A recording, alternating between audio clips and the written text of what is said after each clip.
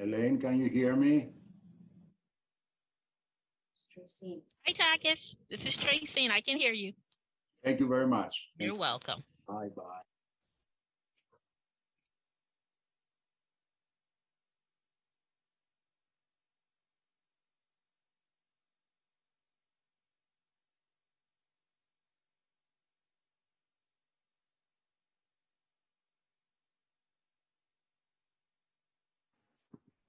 Hi, Tracy. This is Glenn. Testing. Hi, Member Hendricks. Your mic sounds great. Okay, awesome. Oh, my mic sounds good. I don't. Got it. You do too. No, just checking. Good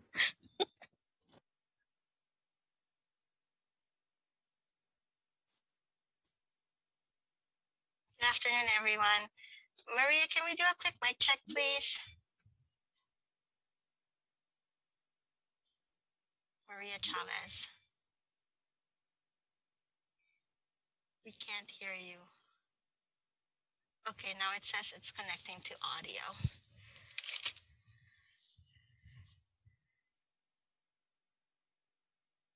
We can't hear you. I can text you the call in if that's helpful. Let's try that again. It looks like it says check.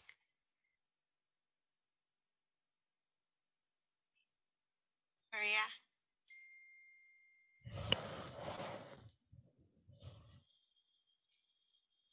Hello, can you hear me? Yay, yes. Thank you. Sometimes it's a technology delay. Yeah.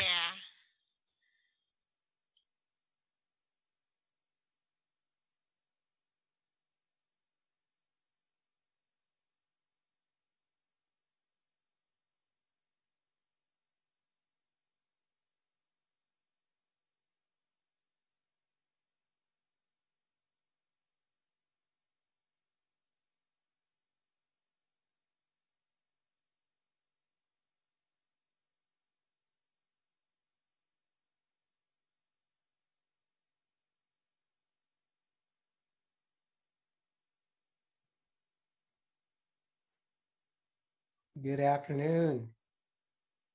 Hello, Chair. We can hear you loud and clear. Thank you. Thank you.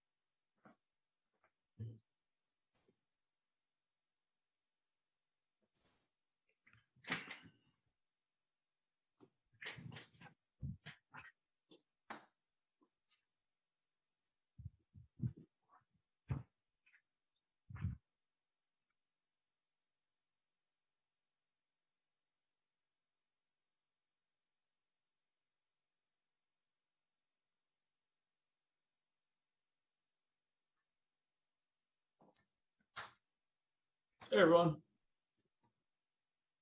Hello, Member Paul. We can hear you well. Thank you. Great, thank you.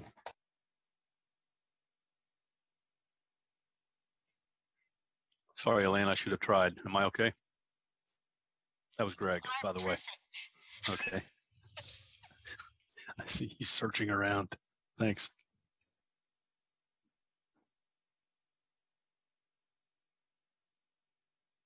Greg, you have one of those good DJ voices. That'll be the last job that I do when I hear that a lot. I've just never taken up on it. One of these days. Not a DJ, just voiceover. Oh, there you go.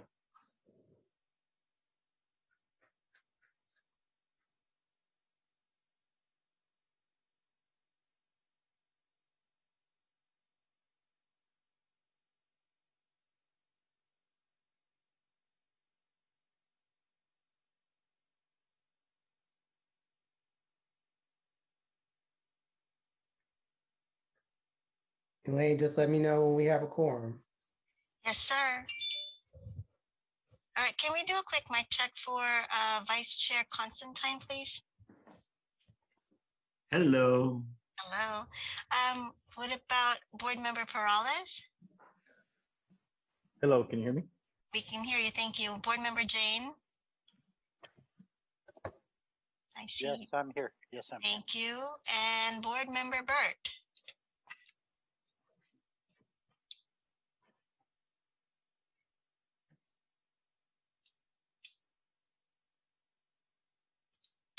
Board Member Burt, can we do a quick mic check, please? Oh, sorry, I'm here as well. Thank you. Sorry.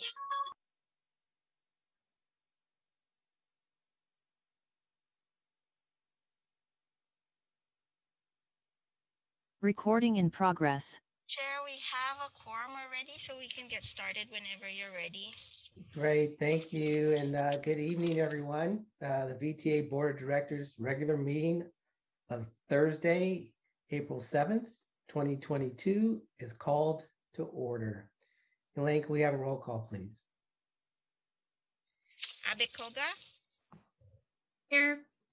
Blankley, Burt, Here.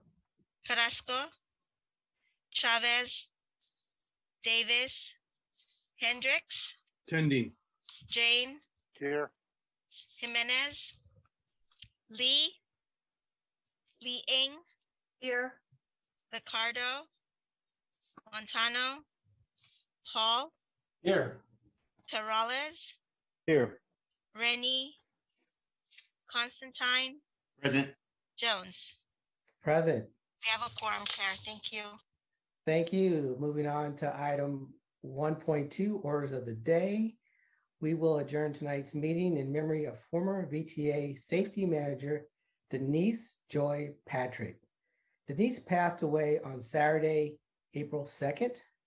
Denise was hired in 1995. She worked her way up through the ranks from a bus operator to safety manager. She was well respected and liked by her colleagues. Denise retired from VTA in 2019 after 24 years of service. Denise is survived by her daughter, Selena, sisters Donna and Heather, stepmother Liz, and her husband, Mike. Our sincerest condolences go out to Denise's family and friends. I would like to ask for a moment of silence in honor and memory of Denise Joy Patrick.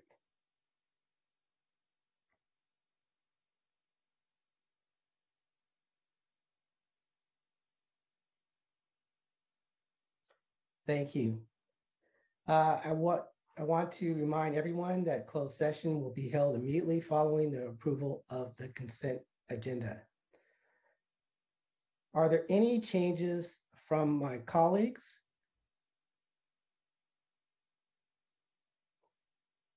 Okay.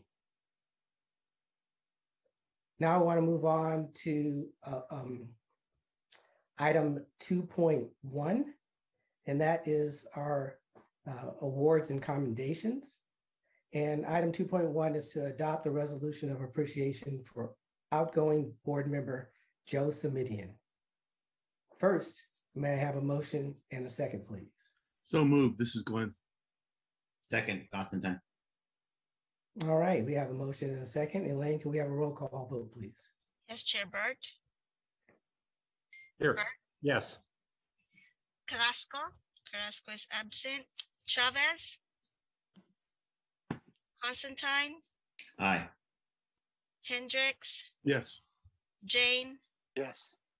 Jimenez, Jones, Aye. Lee, Ricardo, Aye. Paul, Yes. Perales. Yes. I'm going to come back to Carrasco, Chavez, and Jimenez. Motion passed, Chair. Thank you. Thank you. Joe couldn't be here tonight. I wanted to highlight a few things in the resolution. Whereas Joe Samidian led the effort to finalize the 2016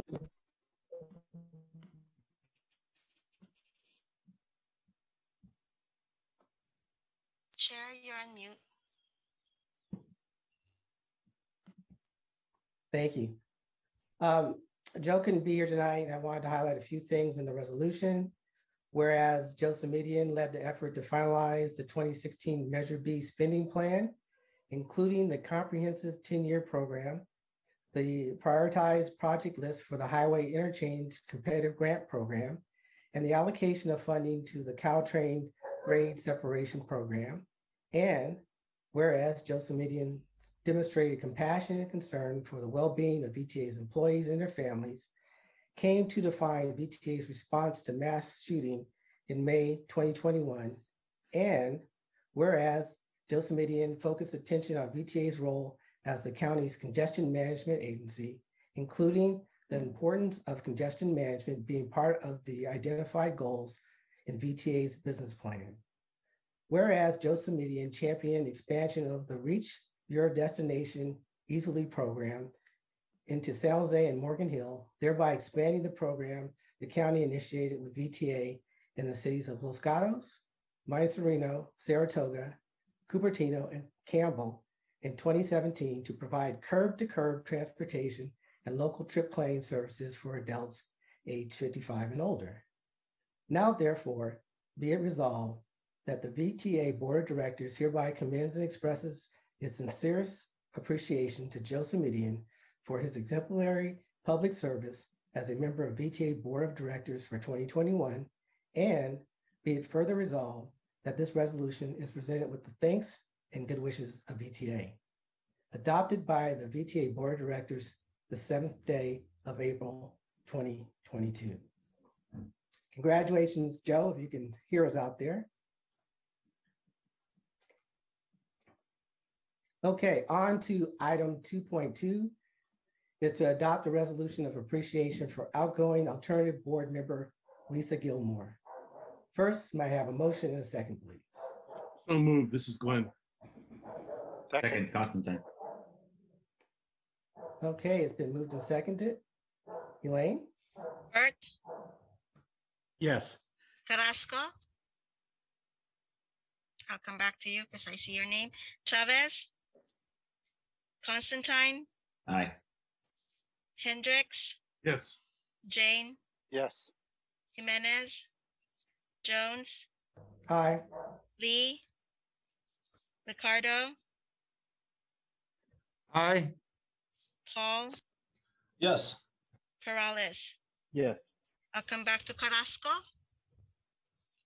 Jimenez, and Lee. All right, they are absent. Motion passed, Chair. Thank you. Thank you. I'll now read the abbreviated version of the resolution. The full text is in the packet. Whereas Lisa Gilmore served as an alternate member in 2021, representing the Northeast Cities Group, including the city of Santa Clara, and whereas Lisa Gilmore represented VTA and the Capital Corridor Joint Powers Authority, and her contributions enabled the advancement of many improvements and expansions for the Capital Corridor. And whereas Lisa Gilmore demonstrated compassion and concern for the well-being of VTA's employees and their families, came to define VTA's response to mass shooting in May 2021, and therefore be it resolved that the VTA Board of Governors hereby commends and expresses its sincerest appreciation to Lisa Gilmore for her exemplary public service and contributions to VTA and to transit in Santa Clara County. And be it further resolved that this resolution is presented with the thanks and good wishes of VTA. Adopted by the VTA Board of Directors the 7th day of April, 2022. Congratulations, Lisa, if you can hear us. Next on our agenda is item 3, public comment. This portion of the meeting is reserved for persons desiring to address the Board of Directors on any item within the board's jurisdiction, but not on the agenda. Speakers will have 1 minute to speak. As noted on our agenda, we will have up to 30 minutes for the public comments on items not on the agenda. Those who requested to speak but were unable to address the board on item 3 due to the time limit will have the opportunity to address the board on the second public comment under other items. The law does not permit board action or extended discussion of any item not on the agenda except under special circumstances. Those with customer service concerns are encouraged to contact our customer service department after you make your comments. Their contact information is on the screen. Before Talia calls our speakers, I would like to remind the members of the public who are speaking tonight to adhere to our rules when addressing the board. They are on the public speaker timer slide you will see on the screen. First, direct your comments to the board and not to any specific person or group. Personal attacks are not appropriate, and using slanderous or profane remarks is prohibited. Making threats, inciting violence, or disrupting the meeting is not allowed. Speakers who make such remarks or anyone who disrupts the meeting will not be allowed to complete their time to speak and or be removed from the meeting. If you want to address the board on matters not on the agenda, please raise your hand now by using the app or press *9 on your phone. We will now start public comments. Talia? Thank you. We have one hand. Blair, you may begin speaking when ready.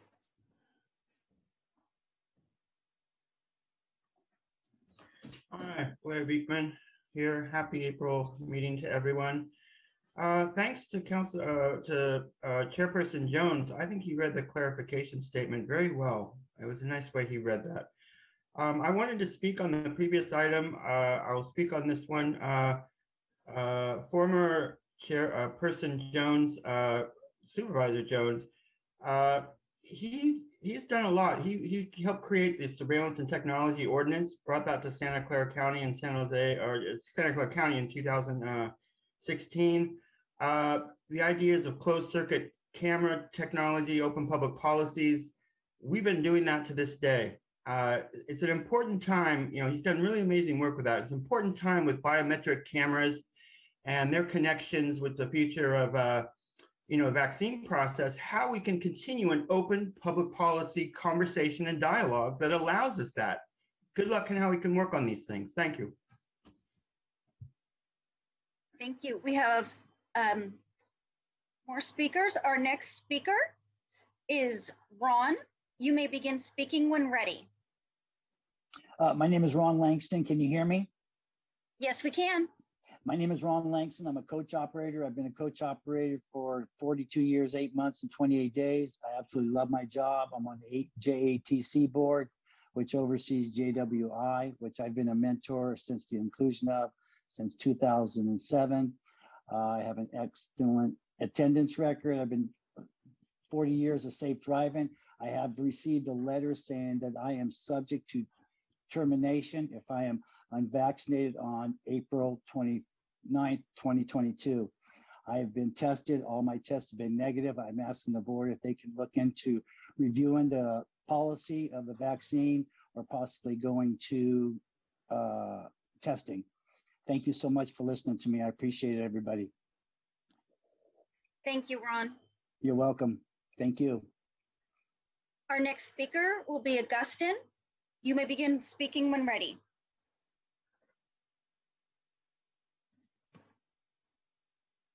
Why are your unvaccinated employees no longer considered heroes and essential to this company and the public? After working throughout 2020 without a vaccine and risking our lives, as well as being affected by last year's shooting, is this how you reward us? Many of you were working from home behind a screen. Why have you waited so long to come out with this coercive and unethical policy? If this is not a discriminatory policy, why is it that employees who were vaccinated 8, 10, 12 plus months ago will not be terminated from their job? I'm sure we can all agree that vaccines wane rather quickly. They might as well be considered unvaccinated since they also cannot maintain a healthy and safe work environment.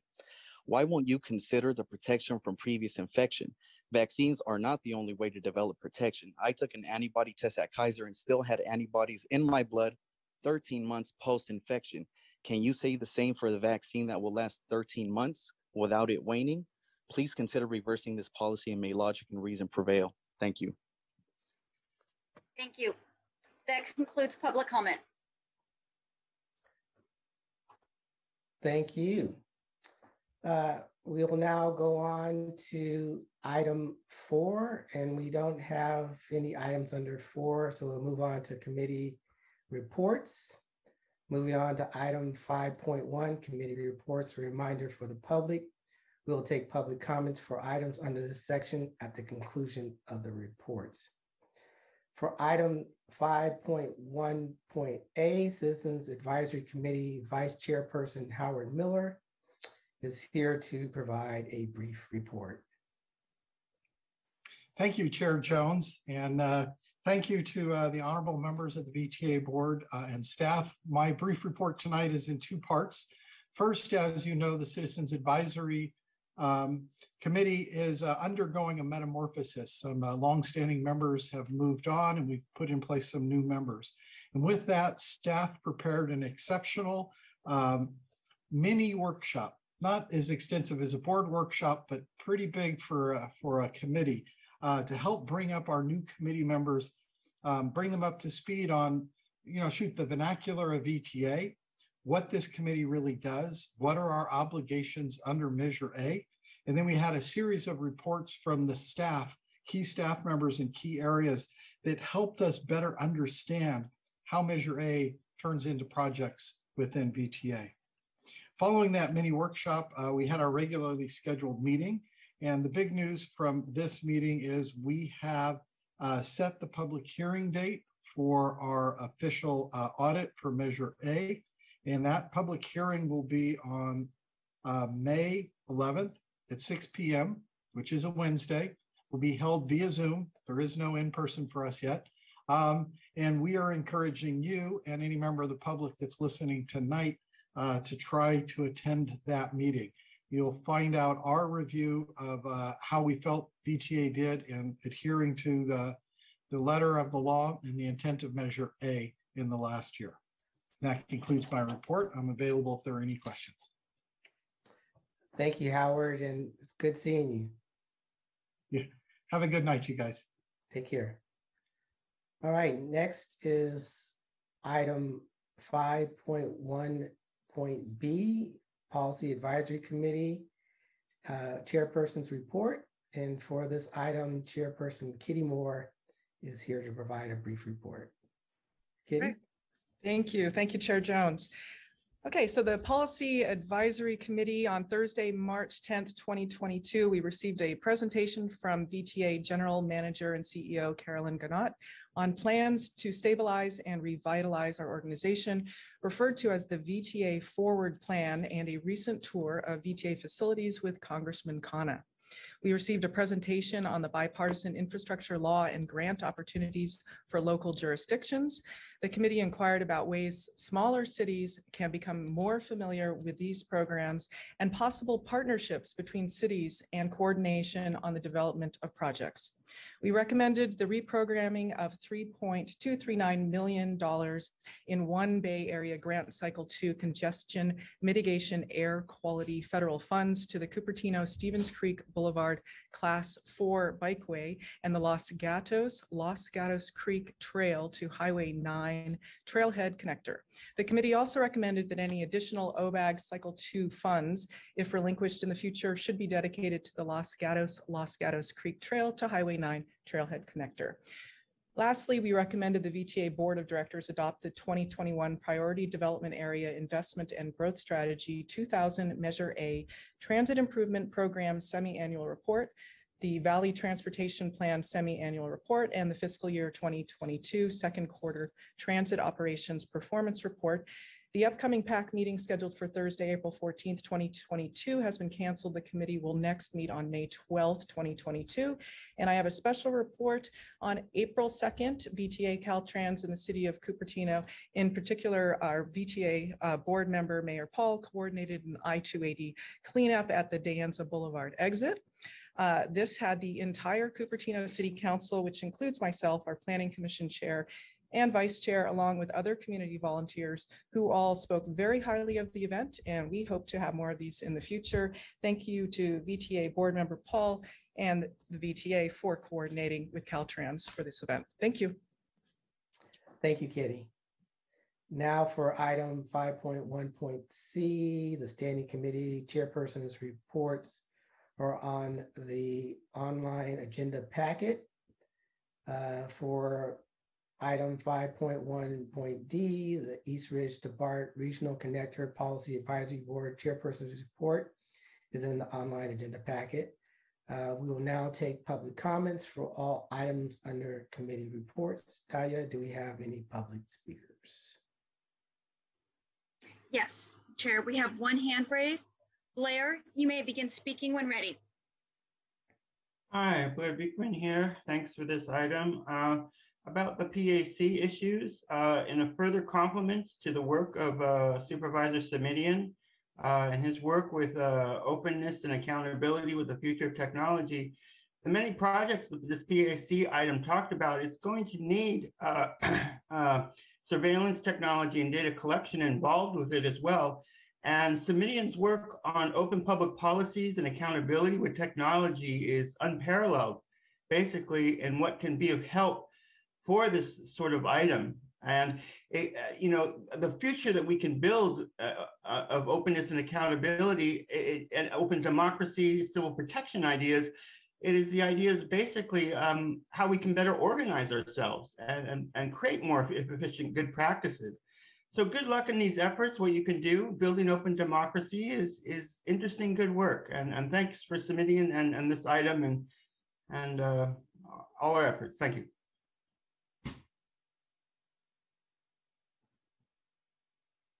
That concludes public comment.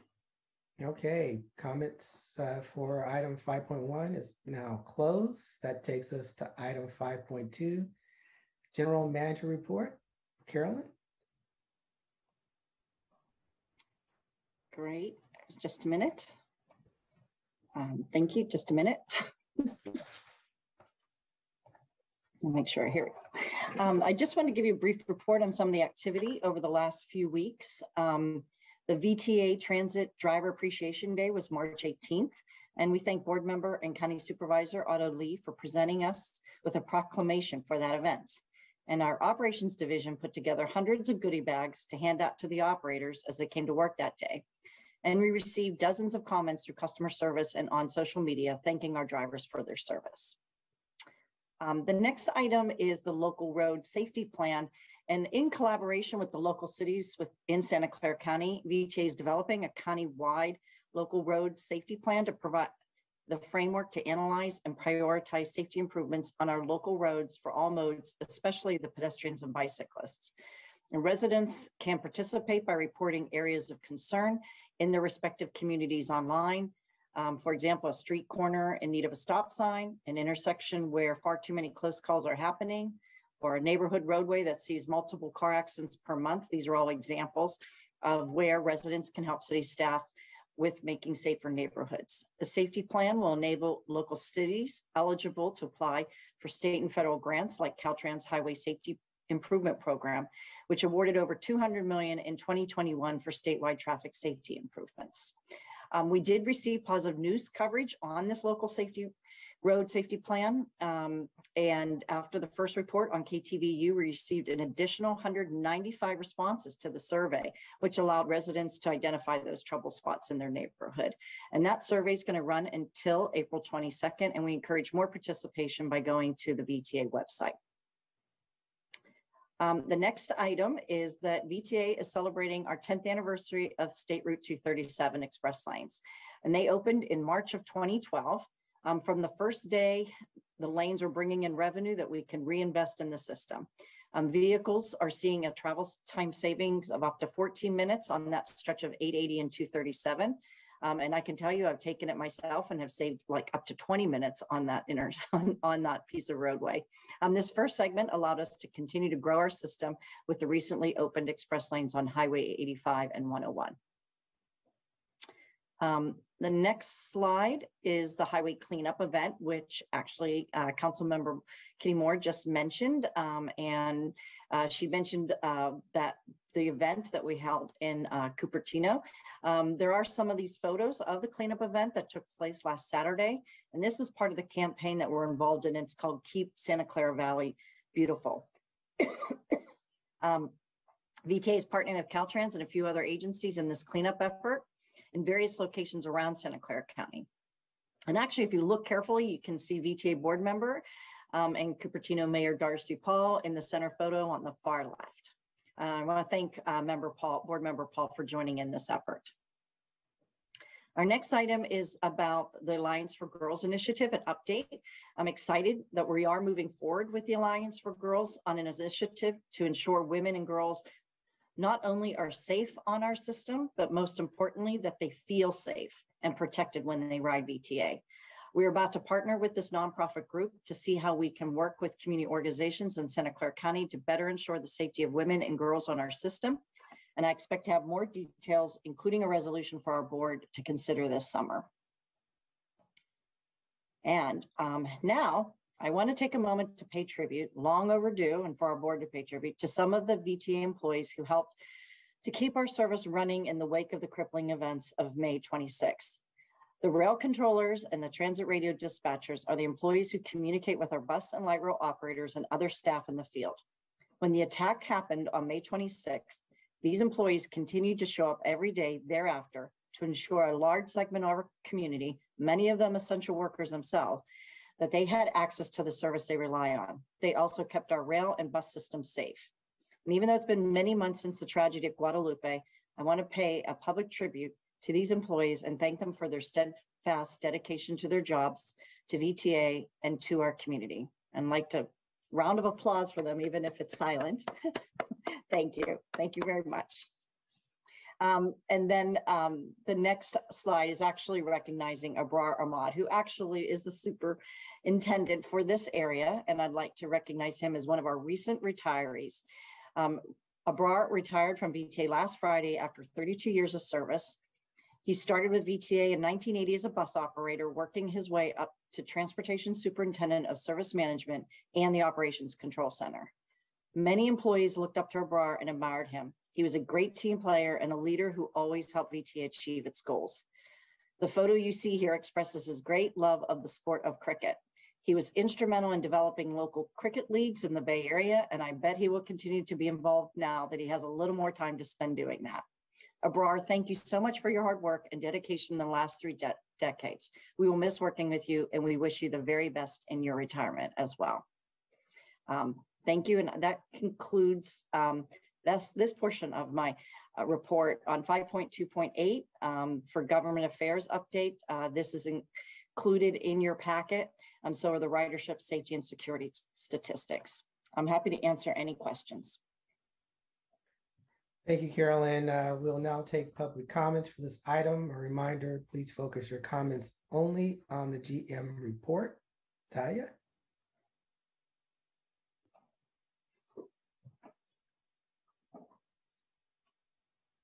Do we have public comments? Yes, we have 2. I'm sorry. First will be Michaela, followed by Blair. Michaela, you may begin speaking when ready. Hi, my name's Michaela. Can you hear me? Yes. Okay, great. My name's Michaela, and I would like to ask the board, you just recognized my ATU brothers and sisters and AFSCME brother and sisters who continued working. I was wondering how the board chose who was able to get trauma leave when the incident happened and who got to spend the summer with their families, but ignored these people that you just honored. I was just wondering how that decision was made, because I'm sorry, my husband can't sleep at night. He doesn't have access to a counselor. and you guys continue to ignore their families and how important it is to heal. So I was just wondering how you decided that this little blip was enough.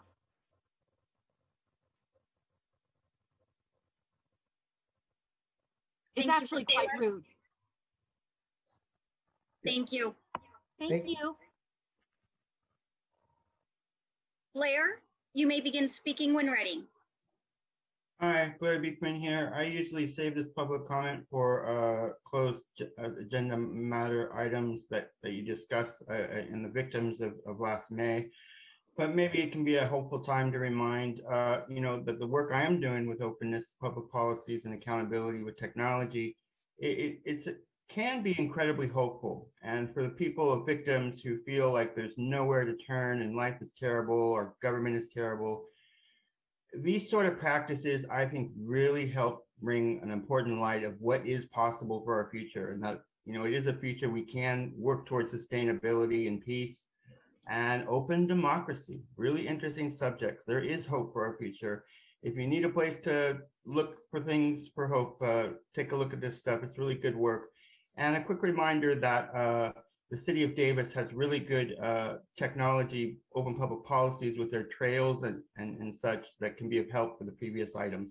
Thank you. Thank you. That concludes public comment.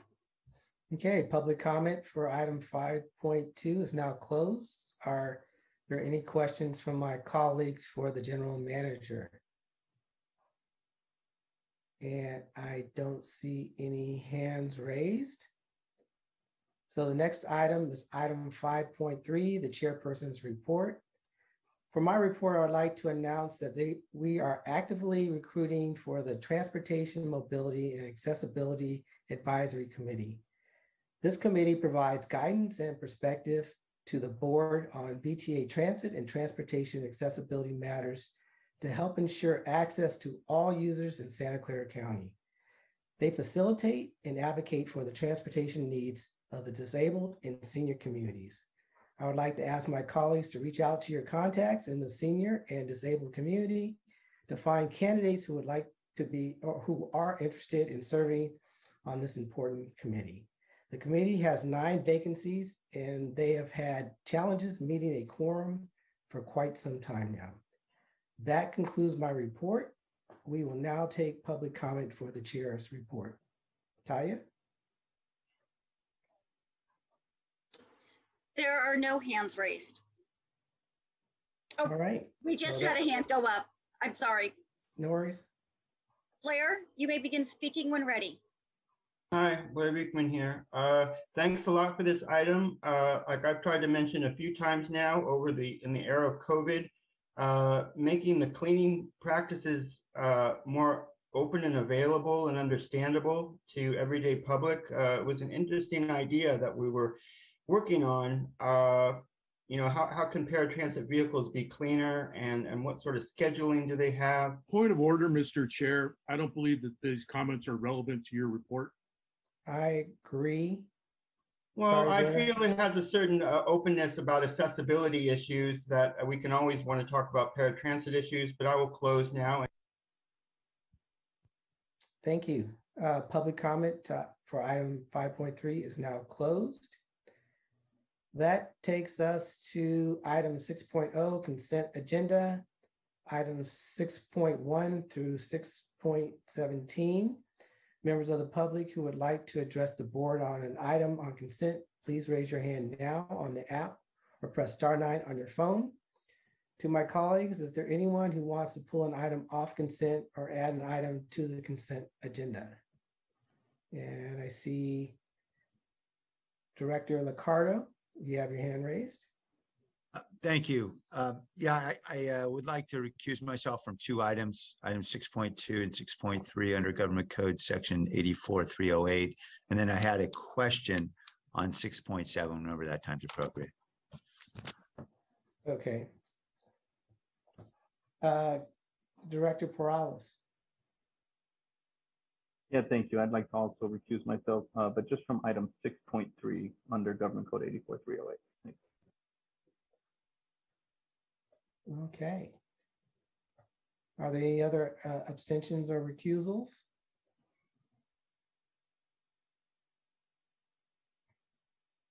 Okay, I see none.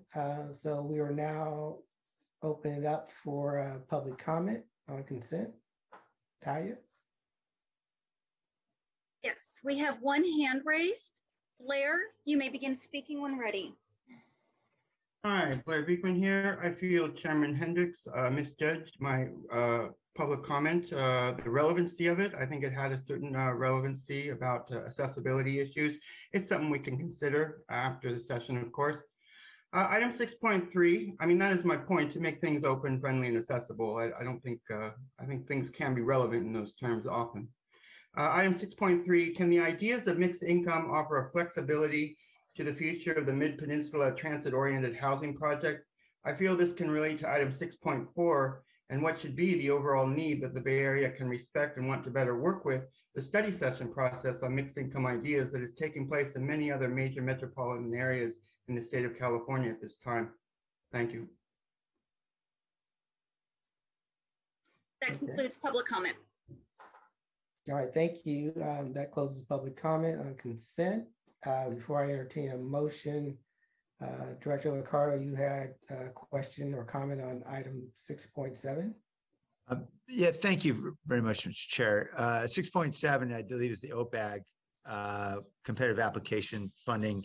I want to thank staff, appreciate the commitments to the projects you've identified, and certainly in the city of San Jose, where we've had 23 traffic-related fatalities just since the beginning of the year, particularly those investments at McKee and Tully are super important. I just had a question about how dollars are allocated for those projects that missed the cutoff under the competitive process. And just from the report, it suggested that staff basically called up all the cities and said who's interested. And it sounds as though only a couple of cities were. And I'm just trying to understand better, because I would assume that all the cities would say we're all interested because we'd all love to have the money. Could you just help me understand better how the cutoff, that the money was allocated for those projects that didn't make the cutoff?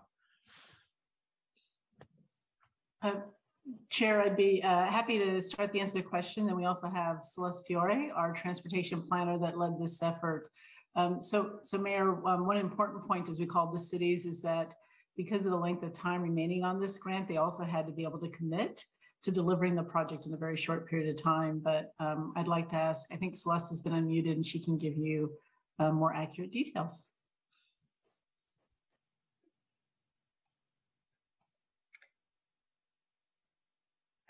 I don't see Celeste on here yet. I know Marcella is. Celeste is actually, this is Oh, Elaine. there she is now. Okay, there she is. Celeste, Thank you. please begin speaking whenever you're ready. I'm just testing to make sure you can hear me. I'm seeing the unmute button come up a couple of times. We can hear you. Perfect, thank you. Mayor Liccardo, when we go through this process, and we've gone through it several times because this has happened more than once at the end of OBAG 2, we do look at the cutoff, and we went to each and every jurisdiction below the cutoff line and requested that they respond to us, letting us know they were interested in those funds. And each incident we had, the prior one was San Jose, Campbell, and Mountain View. Went through the process again. We've sent out several emails. I reach out to the CIP working group because I'm staff liaison, and that was all that we had at that time. We've had the second situation come up that you have on agenda 6.7, went through the entire process again, top to bottom, every agency below the cutoff line, and we had Cupertino who responded to it, and we had an additional funds still remaining to program. And we were aware that Los Gatos was already in the tip and working on their project, so we approached them. And I appreciate that, Celeste, and believe me, I don't mean to disparage Cupertino, because good for them, they stepped up, and I'm sure it's a good project. The question I had was, why it was that every city wouldn't say, of course we want this money, we applied originally. Deborah suggested there may have been a time, an urgency around a time commitment because of the source of the funding. Is that it? That is part of it. Some of the agencies said that they just didn't, they weren't prepared for the project to move forward at this time, because there's been a lag since we originally had the program of projects approved. until 2022. So I'm sure that some of the agencies had moved on. Cupertino had actually moved on and started work on their project without the funding. And the other point being is that there is a time frame for these funds to be obligated, which means they have to secure their request for authorization from Caltrans, and that's in January of 2023, which backtracks back to Caltrans has to approve that. The packets have to be in to Caltrans, and they start approving them in November, which is really their high season to approve these packages. So basically, all the agencies were either didn't respond or said they weren't prepared. Okay. All right. Thank you. You're welcome. All right, thank you. So I want to entertain a motion for this item with Director Liccardo recusing himself from item 6.2 and 6.3, and Director Perales recusing himself from 6.3. So moved, Chair. Constantine. Second, Jane. All right, I heard a motion from Constantine and a second from Director Jane, I believe. So Elaine, can we have a roll call vote, please? Yes, just to confirm, this is for the consent agenda, items 6.1 through 6.17. Burt, Yes. Carrasco, Chavez, Constantine, Aye. Hendricks, Yes. Jane, Yes. Jimenez, Jones, Aye. Lee, Aye. Liccardo, Aye. with a recusal for 6.2 and 6.3. Thank you. Paul, Yes. Perales, Yes. with a recusal for 6.3. Motion passed, Chair. Thank you. Thank you. We now move on to item 7, closed session. We'll be discussing closed session items 7.1.A and 7.1.B. Before we recess to closed session, are there any members of the public who would like to address the board relating to items 7.1.A and 7.1.B? Yes, Chair, we have one hand raised. Blair, you may begin speaking when ready. Hello, Blair Beekman here. A quick idea that I've mentioned a few times as you're having closed sessions in the middle of the meetings. Can it be easier to make clear exactly how long we can expect the meeting to be as a person from the public? So like, can you offer, we'll see you again in possibly a half hour to 45 minutes or possibly 45 minutes to an hour. To offer a few words like that can give the public a sense of when they can know, it can be safe to return to the process and know when things can be available. And I just wanted to mention that again. I think it's something I'll try to continually ask until I can until it's figured out if it is a good thing to do or not and all that good stuff. So hopefully you can work on it. It could be an acceptable way to work. Thank you. And that concludes public comment. Thank you. We'll now close public comment for items 7.1.A and 7.1.B. Board members, the closed session Teams link is in the calendar invite sent to you by the board office. Please click that link or call in. Please mute your Zoom microphone and turn off your video during closed session. Do not leave or log off your Zoom so you can return to open meeting after our closed session. We will now go to closed session and we will be back in about an hour. See you in closed session.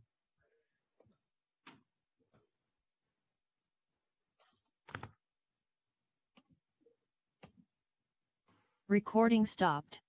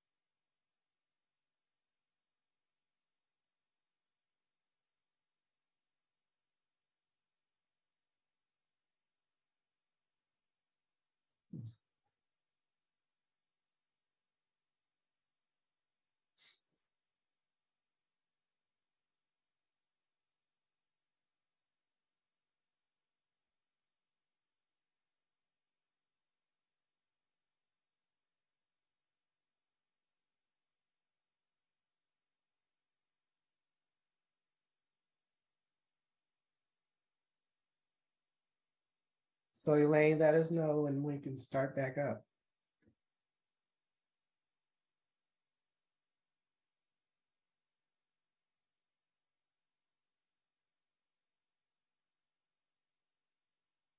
Recording in progress.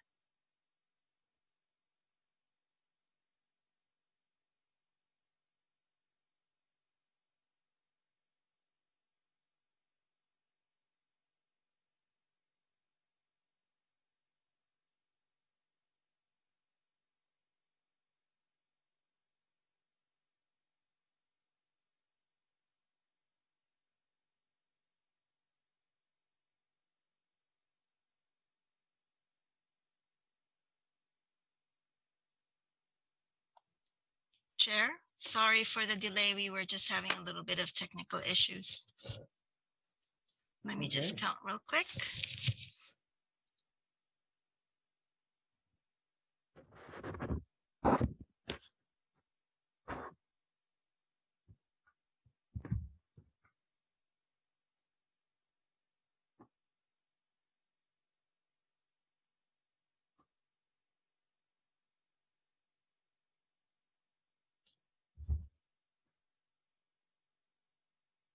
Chair, I believe we have a quorum. Thank you. Thank you. We're now back to open session. Evelyn will provide us with a closed session report. Thank you, Chair. The board did not take any reportable actions in closed session this evening. Great, thank you. I don't see any raised hands for the closed session report, so that takes us to the regular agenda. First on the regular agenda is item 8.1, which is to approve and formally adopt a successor labor agreement negotiated between Santa Clara Valley Transportation Authority and American Federation of State, County, and Municipal Employees, Local 101. Jay Bailey, Interim Chief of People Resources, will provide the report. Jay? Thank you, Chair Jones, board members. As the chair stated, we are asking approval and formal adoption of the successor labor agreement for AFSCME. This is the third of 4 labor agreements that we are bringing before the board. The fourth one is also the next agenda item. This is, again, a contract extension, which will take the collective bargaining agreement, which expires this spring between VTA and AFSCME. We'll extend it for a 3-year term from April 4th, 2022 to April 3rd, 2025. We'll have a wage adjustment similar to the other 2, or exactly the same as the other 2 agreements that we have already approved, of 2%, 4%, and 4% spread out over 3 years. And we'll also provide appreciation pay of $3,500 to be paid to all AFSCME members no later than April 29th of this year. Next slide. In these negotiated provisions, we've already said that it will, what the dates of the, what the pay will be. AFSCME ratified this agreement on March 17th, and we thank their leadership very much for all of the diligence in meeting with us and getting this done, and then in guiding it through their ratification process. The estimated fiscal impact for this agreement is $7.698 million for the term of the contract, and the estimated impact of the appreciation pay is $905,000. Next slide. We have included here in our presentation the wage increase impacts on a 10-year projection, and my colleague Greg Richardson, our CFO, is also here if the board has any questions on it. As with the other collective bargaining agreements that we've already brought before the board this year, all other provisions of this agreement will remain in effect for this 3-year term, and it will only be these provisions that change. That ends my presentation, and we can entertain any questions. Thank you, Jay. We'll now take public comment. Do we have any members of the public who would like to speak on this item? There are no hands raised. All right, we'll now close public comment for this item. Are there any questions from my colleagues? And I don't see any hands raised. May I have a motion in a second, please? Oh, I'm sorry. Yes, Chair, this Oh. is Elaine. I just wanted to note for the record that Board Member Chavez is joining us by phone and she's phone number ending in 790. Great. And then Thank you, also, Elaine. and then also Director Ricardo has his hand raised. Thank you. I just wanted to indicate my dissent for the same reasons I expressed on the prior contract vote. I think we ought to be working out a way to address these ongoing operating deficits in cooperation with our employees before we step forward with these longer term commitments, the 3-year commitments. Thank you. Thank you. I don't see other hands raised. Can I get a motion in a second, please? Move to approve, Chair. Second by Jane. All right, it's been moved and seconded. Elaine, can we do a roll call vote, please? Yes, this is for item 8.1. Bert, Yes. Carrasco, Aye. Chavez, Yes. Constantine, Aye. Hendricks, Yes. Jane, Yes. Jimenez, Jones, Aye. Lee, Aye. Ricardo, No. Paul, Yes. Perales. Yes. Motion passed, Chair. Thank you. Thank you. Next is item 8.2, which is to approve and formally adopt a successor labor agreement negotiated between Santa Clara Valley Transportation Authority and Transportation Authority Engineers and Architects Association, Local 21. Jay Bailey will provide the report. Thank you again, Chair. This is the last of our collective bargaining agreements because we do have 4 bargaining units at VTA. So this is the last of the agreements. As with the others, this followed the same path of negotiations, which was a bit of a reduced negotiation. So all provisions of the current collective bargaining agreement, which expires this spring, will remain in effect except for the items that you see on your screen there. It will be for a 3-year term, as are the others, from April 4th, 2022 to April 3rd, 2025. The same wage adjustments apply to this contract, 2%, 4%, and 4%, and appreciation pay of $3,500 to be paid to all TAEA members no later than April 29th. Next slide. TAEA ratified this agreement on April 4th, 2022. Again, we want to thank the union leadership from this bargaining unit for all of their work in coming to the table and working this out with us, and also for their leadership in guiding us through their ratification process. The estimated fiscal impact for this agreement is $1.372 million for the term of the contract for the wages, and the estimated impact of the appreciation pay is $112,000. Next slide. This is the same 10-year projection wage increase impacts that we've shown before. With that, I'll end my presentation and take any questions. Thank you again, Jay. We will now take public comment. There are no hands raised, Chair. Okay, we will now close public comment for this item. And I see Director Ricardo has his hand raised. I'm assuming to make the. No, sorry, that was from before. My apologies. Okay. All right. Can I get a motion in a second, please, on this item? Jane moves to approve. Second, Constantine. All right, it's been moved and seconded. Elaine, can we do a roll call vote, please? Yes, Chair. This is for item 8.2. Bert, Yes. Carrasco. Aye. Thank you. Chavez, Yes. Constantine. Aye. I'm sorry, I didn't hear you. Aye. Constantine, thank you. You're welcome. Hendricks, Yes. Jane, Yes. Jimenez, Jones, Aye. Lee, Aye. Ricardo, No. Paul, Yes. Perales. Yes. Motion passed, Chair. Thank you.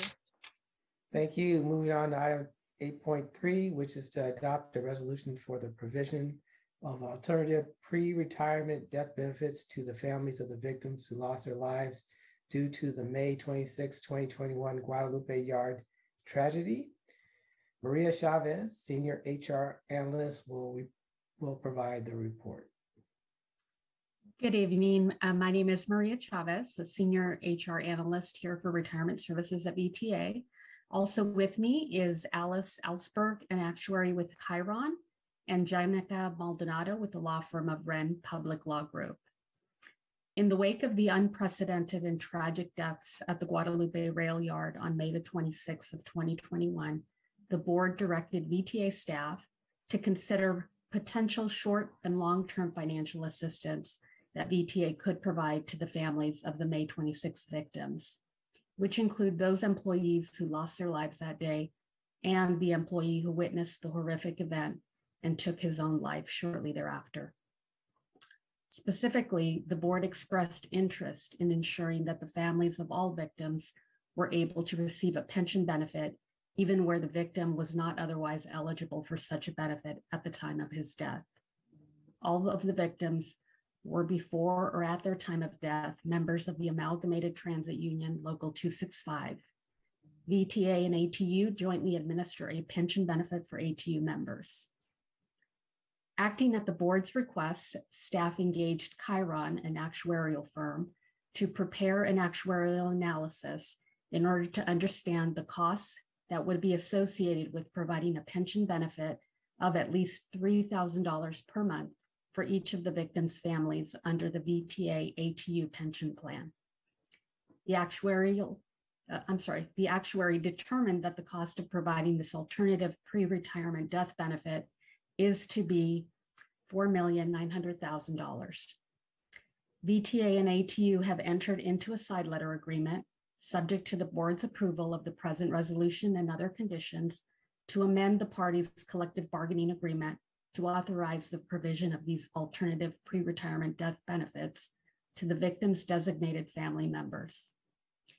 The side letter and the amendment of the parties' collective bargaining agreement to effectuate the provision of these alternative pre-retirement death benefits are not precedent-setting and are specifically to only the families of the 10 victims of the horrific tragedy on May the 26th, 2021. Staff now provides the board with the resolution necessary to effectuate the board's desire to provide such benefits. Should the board wish to move forward, the board may make a motion to adopt the resolution. That concludes my presentation. Thank you, Maria. We will now take public comment. There are no hands raised, Chair. Okay. We'll close public comment on this item. To my colleagues, are there any questions? Chavez, move approval. All right. Can I get a second, please? This is Hendrick, second.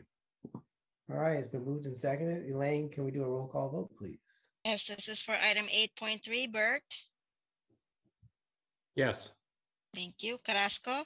Aye. Chavez. Yes. Constantine. Aye. Hendricks. Yes. Jane. Yes. Jimenez. Jones. Aye.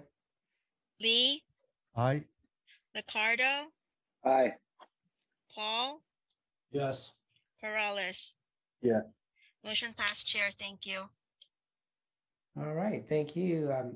Next is item 8.4, which is to authorize the general manager to execute a major capital construction contract with Balfour BD Infrastructure Incorporated, the lowest responsive and responsible bidder, in the amount of $15,671,684.05 for the construction of the OCS Rehabilitation Phase 3 project, and increase the available contract change order authority from the standard 15% to 25% to make the total available contract amount $19,589,605.05. Adolph Bowl, Senior Yes. Transportation Engineer, is here to answer any questions. But before Can you hear me? Yes. Okay, great.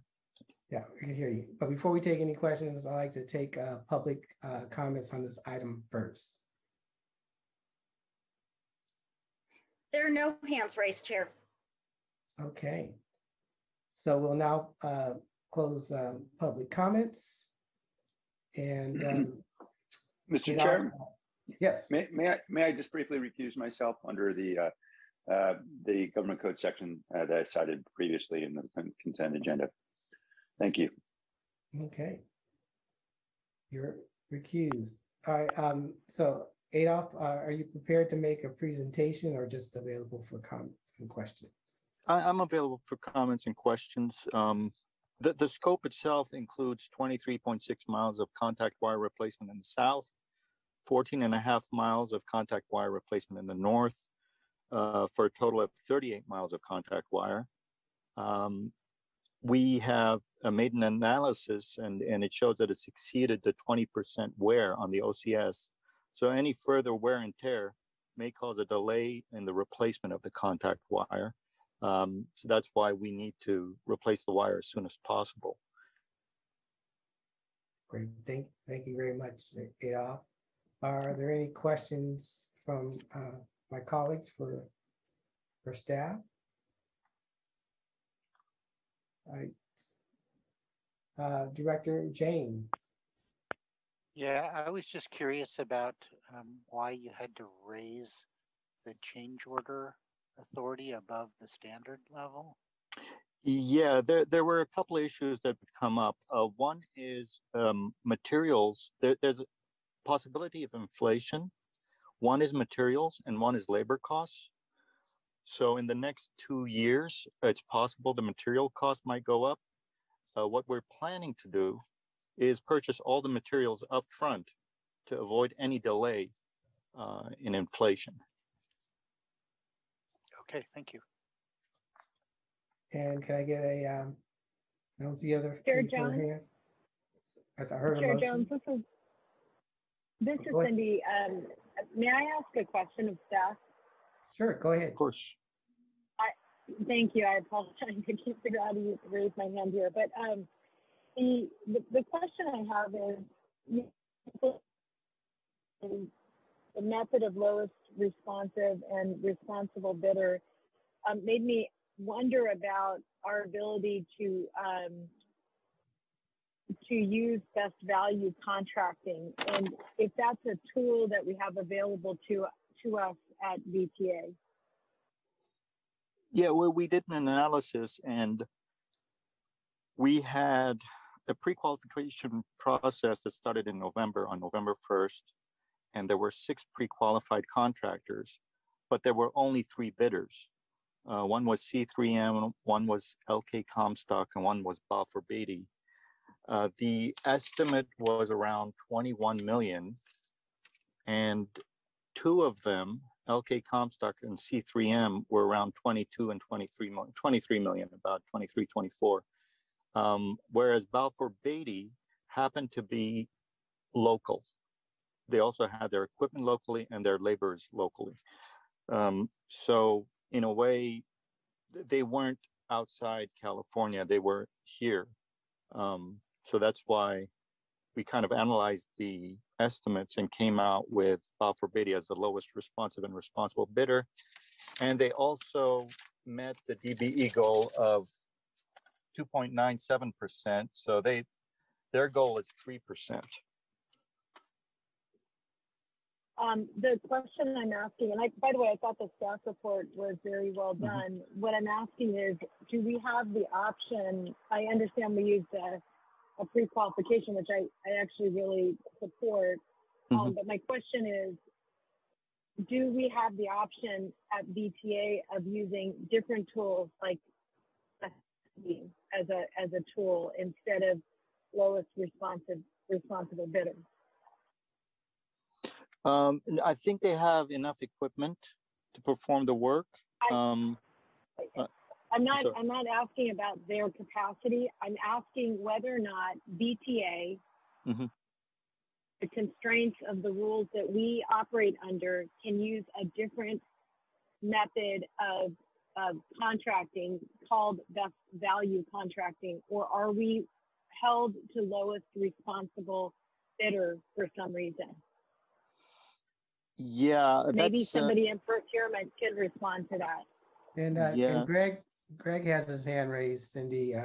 Greg, you want to respond to that? Well, I would just say, Board Member Chavez, that is a question for procurement. I just sent a note to see if I do not know the answer to that question, but I would think we do. But while we're on, oh, I see Sunny just raised her hand. So let me see if Sunny will respond to you. So I will defer. Thank you. Okay. Go ahead, Sunny. Thank you. Hi, yes, we do have best value and we do use best value quite often. This one was a low bid solicitation, but oftentimes we do best value.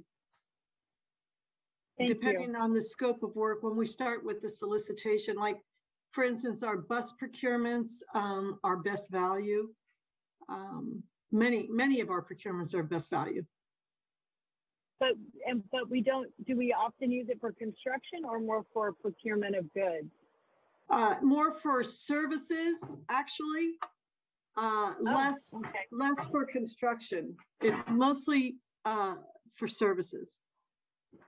I appreciate that. Thank you for the information. Thank you. And the report was very, very clear. Thank you. Thank you. Carolyn, you have your hand raised. Yeah, I was going to say there's a whole series of characteristics, or however you might say that the type of services or product that we're buying and the dollar amounts and what we're doing as to whether best value fits in or not. So there is an analysis on that. I'm not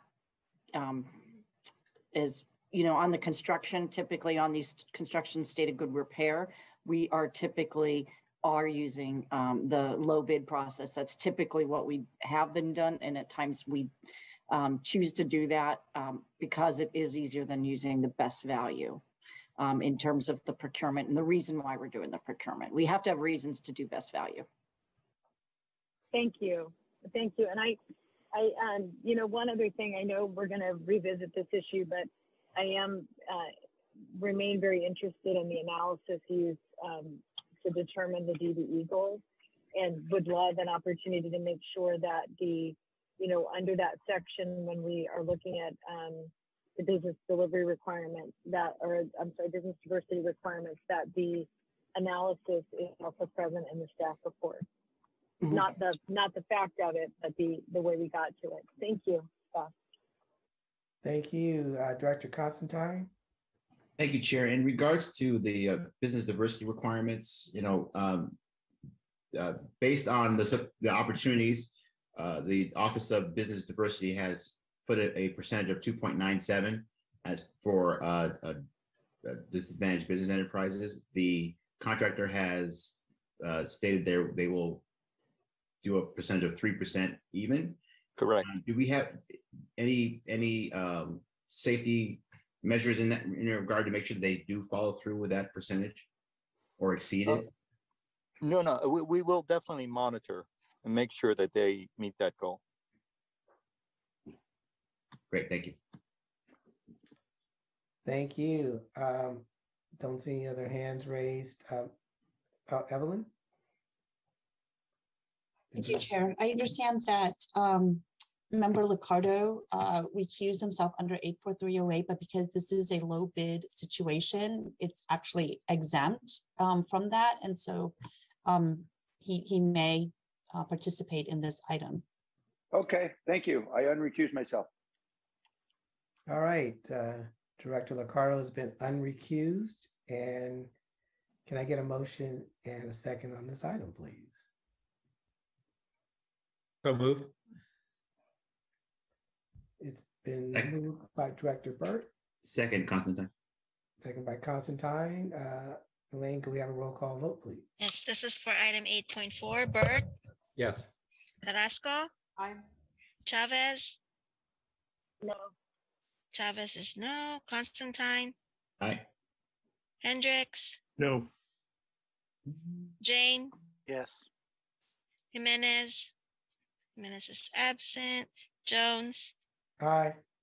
Lee? Aye. Liccardo? Liccardo? I'll come back to you. Sorry, that was an aye. My bad. Thank you. Paul? Yes. Perales? Yes. Motion passed. Thank you. Thank you. Next is item 8.5, which is to receive a presentation from the California High-Speed Rail regarding the San Jose to Merced Final Environmental Impact Report, Environmental Impact Statement. At this time, I'd like to welcome Boris Lipkin, Northern California Regional Director. Welcome, Boris. Thank you very much, Chair Jones and members of the board. I appreciate the opportunity to be here with you tonight. I think we're going to pull up the slides, and as you mentioned, I'm Boris Lipkin, Northern California Regional Director with the High-Speed Rail Authority.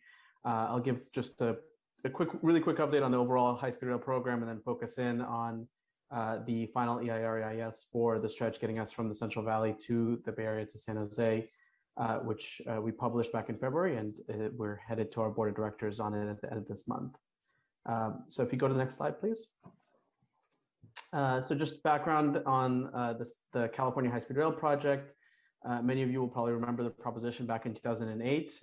What the voters approved is a statewide high-speed rail system with two phases in its core. So the first phase being the blue line on the map from San Francisco to Los Angeles and Anaheim, and then the phase two extensions up to Sacramento and down to San Diego. The goals of the program are, of course, to improve our mobility. Many of our cities are located at roughly the distances where high-speed rail has big travel time advantages relative to auto or air travel. And so the geography of California is well suited for this type of system. And that's what we see being successful internationally and where these systems have been implemented.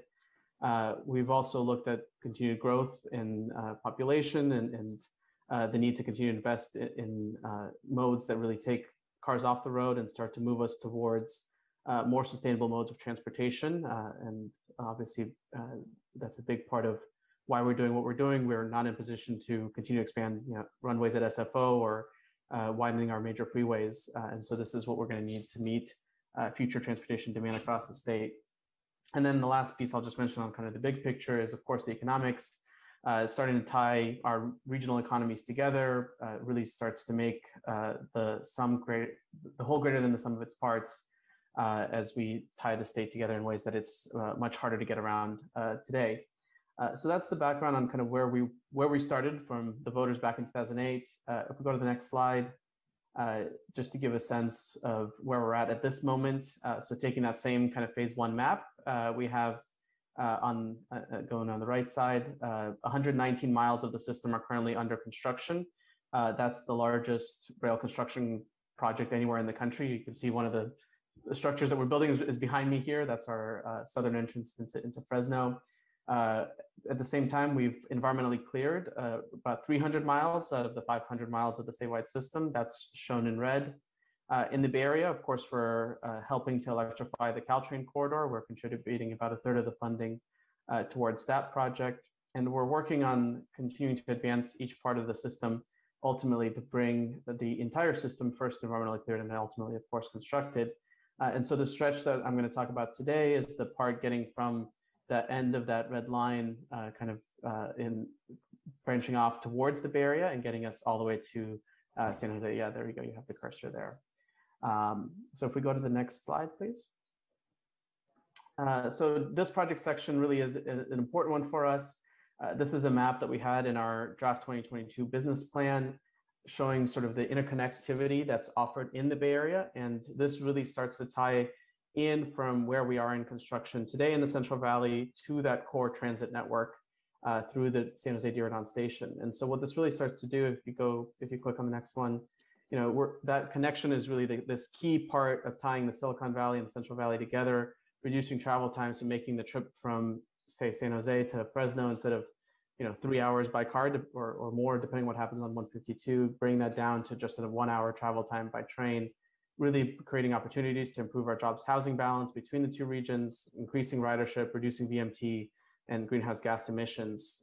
For us on kind of the statewide system, if you click on the next one, of course, the key connection is, this section would let us serve the largest city in the Bay Area and the largest county. I know I'm speaking to the county transportation agency so you will be very familiar with that, of course. And if you go to the next one, it also gives us really critical connections to a variety of transit providers. So Caltrain, the BART system that your agency is helping extend to Diridon, of course, the VTA light rail and bus networks, Capital Corridor ACE, and even the extensions that are being planned from Gilroy down to Monterey County. So really critical connections. And the last part is we're planning the system between San Jose and Gilroy. We're really looking, and this is what our preferred alternative does, of how we integrate that with local Caltrain service, extending that electrification down from where it currently ends in San Jose through South San Jose and South Santa Clara County, and of course, Morgan Hill and Gilroy on that shared corridor, and before we turn to the east to get to the Central Valley. So if you go to the next one, please. So for this project section, we've been working on it a very long time. We actually started the environmental clearance process back in 2009, where it took us 13 years to get through this, but we had published our draft environmental document back in the spring of 2020, right after COVID had started. We issued a revised and supplemental draft EIR-EIS focused on some changes in regulations around certain wildlife species in last spring. And then we are now at the final EIR-EIS stage. So that was published, excuse me, in late February. It's available on our website. And we are bringing it to our board of directors at the end of this month. They'll have a two-day board meeting on April 27th and 28th to consider the final environmental document and the record of decision. Next slide, please. So again, this is a little bit tough because we're trying to give you an overview of a very, very large document, but as folks will probably be aware of, what's generally included in these things is, an analysis of the alternatives and their impacts and effects, a proposed suite of mitigations for the impacts that we do have. When we published the draft, we received public comment. So all of those are included, as well as our responses and revisions based on those comments that we received. So if you go to the next slide, please. Just in terms of the alternatives that we have studied, this is roughly the 90-mile section between San Jose and Merced.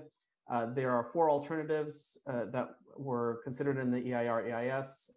3 of them are dedicated alternatives, so it's just high-speed rail service by itself, and they vary kind of in the stretch between San Jose and Gilroy.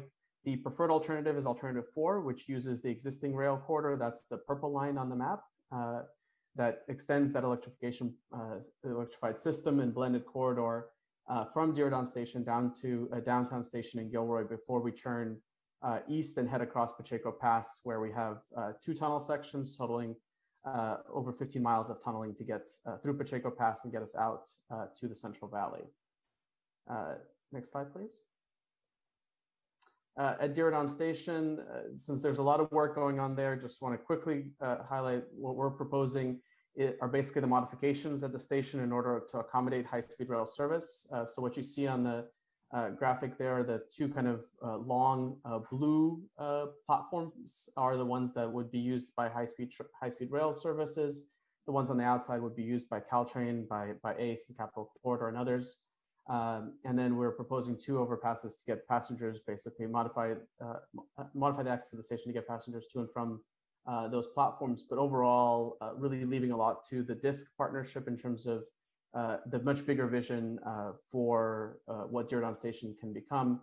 And so being very cognizant of the interface between those two items there. Next slide, please.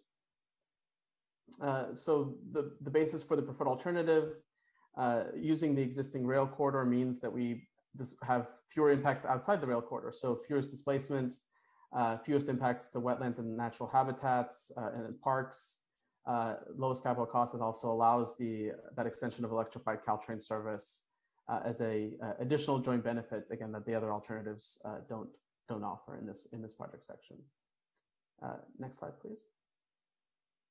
So just on the process with public comments, when we issued the draft, we received almost 750 submissions, totaling almost 4,900 comments. On the revised, we got an additional 16 submissions with about 200 comments. So overall, our team has been working on responding to each of those 5,000 comments. Fortunately, some of them were a form letter, so if you submit the same comment, you get the same response, which is a little bit easier to respond to. But to try to summarize the entire suite of 5,000 comments in one slide, Of course, they covered a variety of different topics, everything from alternatives, wildlife habitat and movement, at-grade crossings, traffic, environmental justice, and many other topics along the way.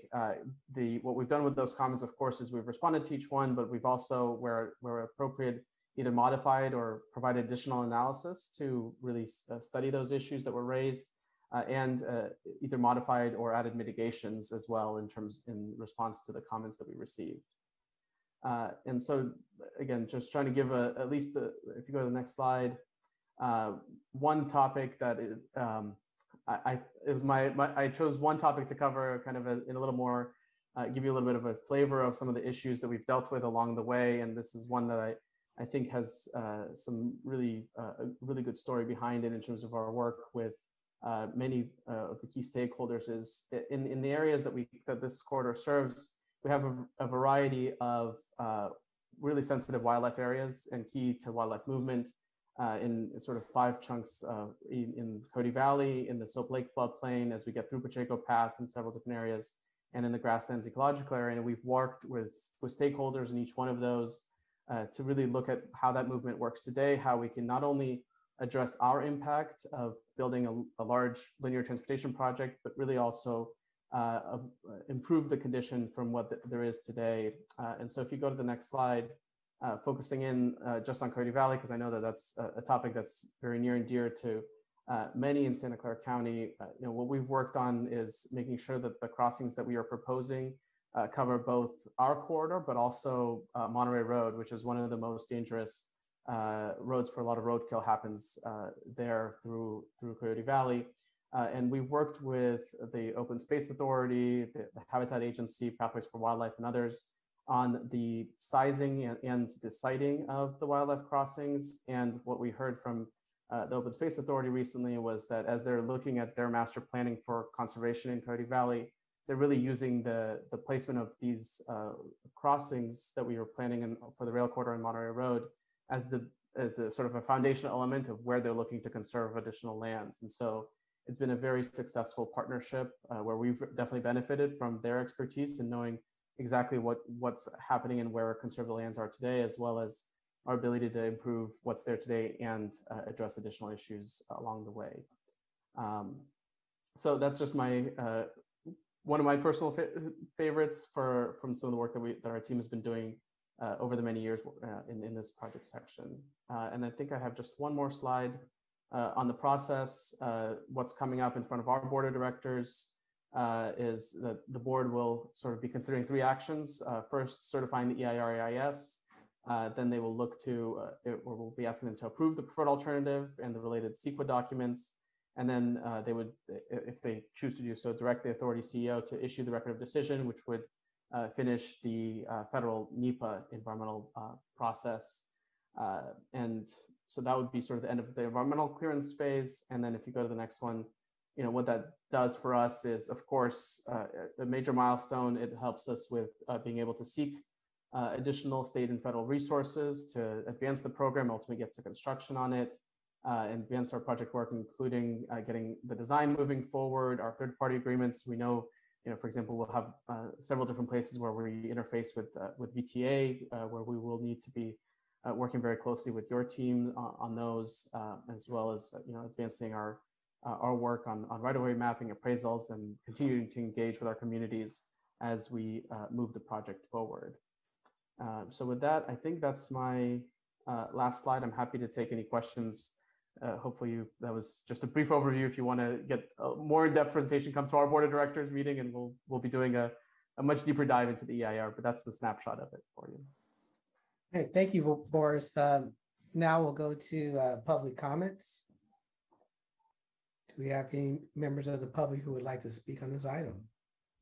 Yes, we do, Chair. We have one member of the public with their hand raised. Blair, you may begin speaking when ready. Hi, Blair Beekman here. It's a lonely public comment April time for a VTA Board of Director meeting. Yeah, for this item, I think I'm really unknowledgeable about this project, but I'm trying to learn. Interesting item for me today to sit and learn about. I think it is really important how to consider the future of building CHSR throughout the state in terms of less amount of impact on taking out people's homes and displacing people. I'm really interested in that concept, and I'm really interested in the ideas of how this project can be accessible to all parts of the Bay Area and not just San Jose. And so that means Dublin, Livermore, Tracy,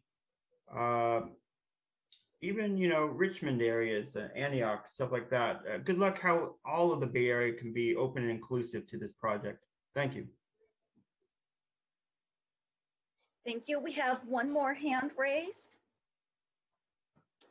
Kitty, you may begin speaking when ready. Okay, thank you. This is Kitty Moore, speaking for myself only. I have a question about the process with regards to the certification of the EIR, and I was just wondering if any other committees within VTA have a first look at the EIR before it's certified. I'm just curious about that, having another set of eyes taking a look, similar to what you have when EIRs would go through a planning commission first, or for us, we also have an environmental review committee. All right, that's my question. Thank you.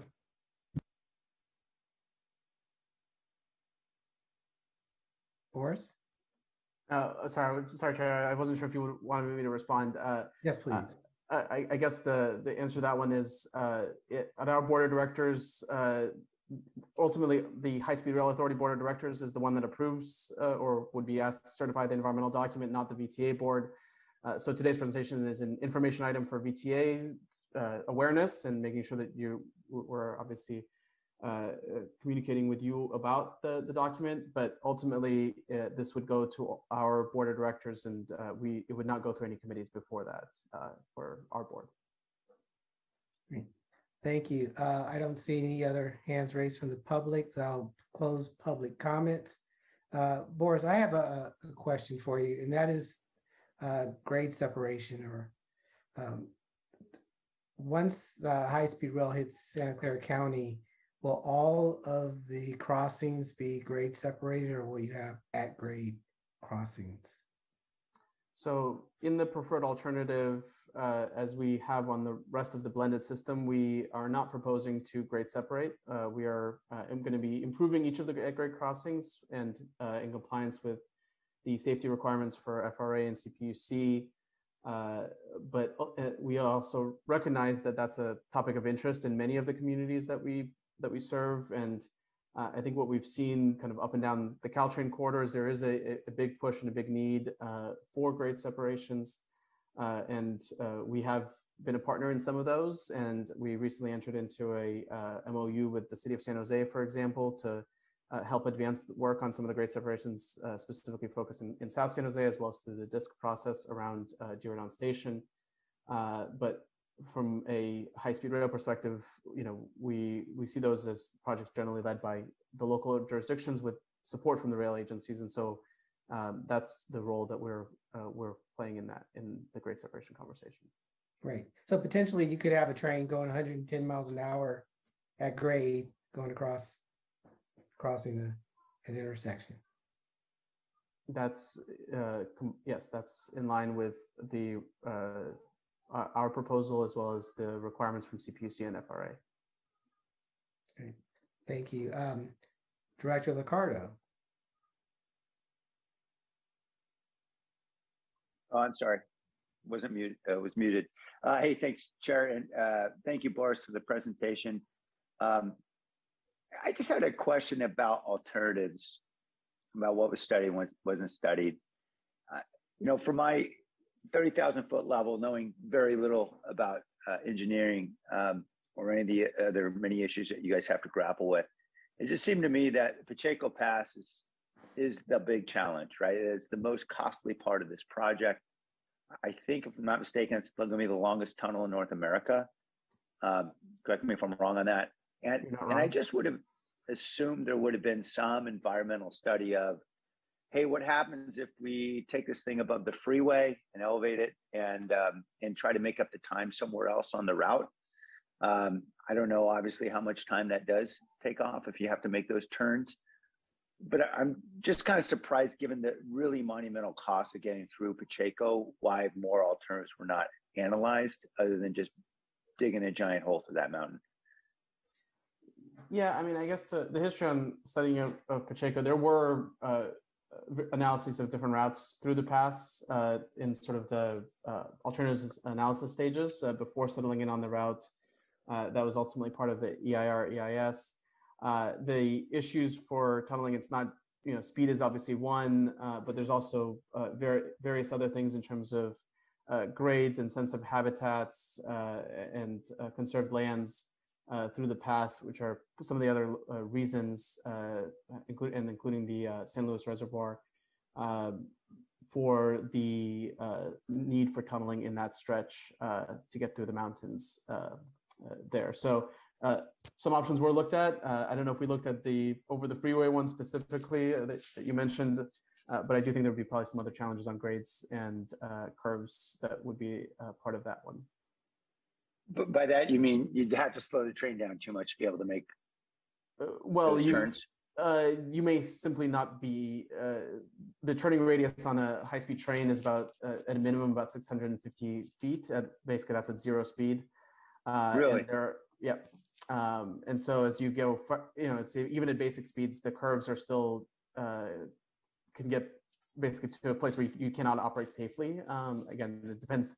This is dangerous, Mr. Mayor, where it's me and you talking about engineering requirements. So I think I will just say, without having an engineer on the line to contradict me, I'll just say that there's challenges in terms of curves and grades that lead you towards, as you're kind of crossing through mountains, where tunneling becomes one of the only options. And if you would like to dig into that deeper with some of our engineers, I'm happy to set up a time for them to give you the more nuanced answer than the one that I can give. But there was a lot that went into the crossing of Pacheco and lots of analysis that was behind that. I guess I'll say it that way. Thanks, Boris. I appreciate it. Look, I understand I'm well beyond my skis here in terms of understanding what's what. But if what you're telling me is that, to borrow from Ralph Nader, it would be unsafe at any speed to go over the freeway because of the grade and churn issues. I get it. Although I can't say, I just assumed if you slowed the train down enough, you could make a turn. But it sounds like you're saying that's just not possible.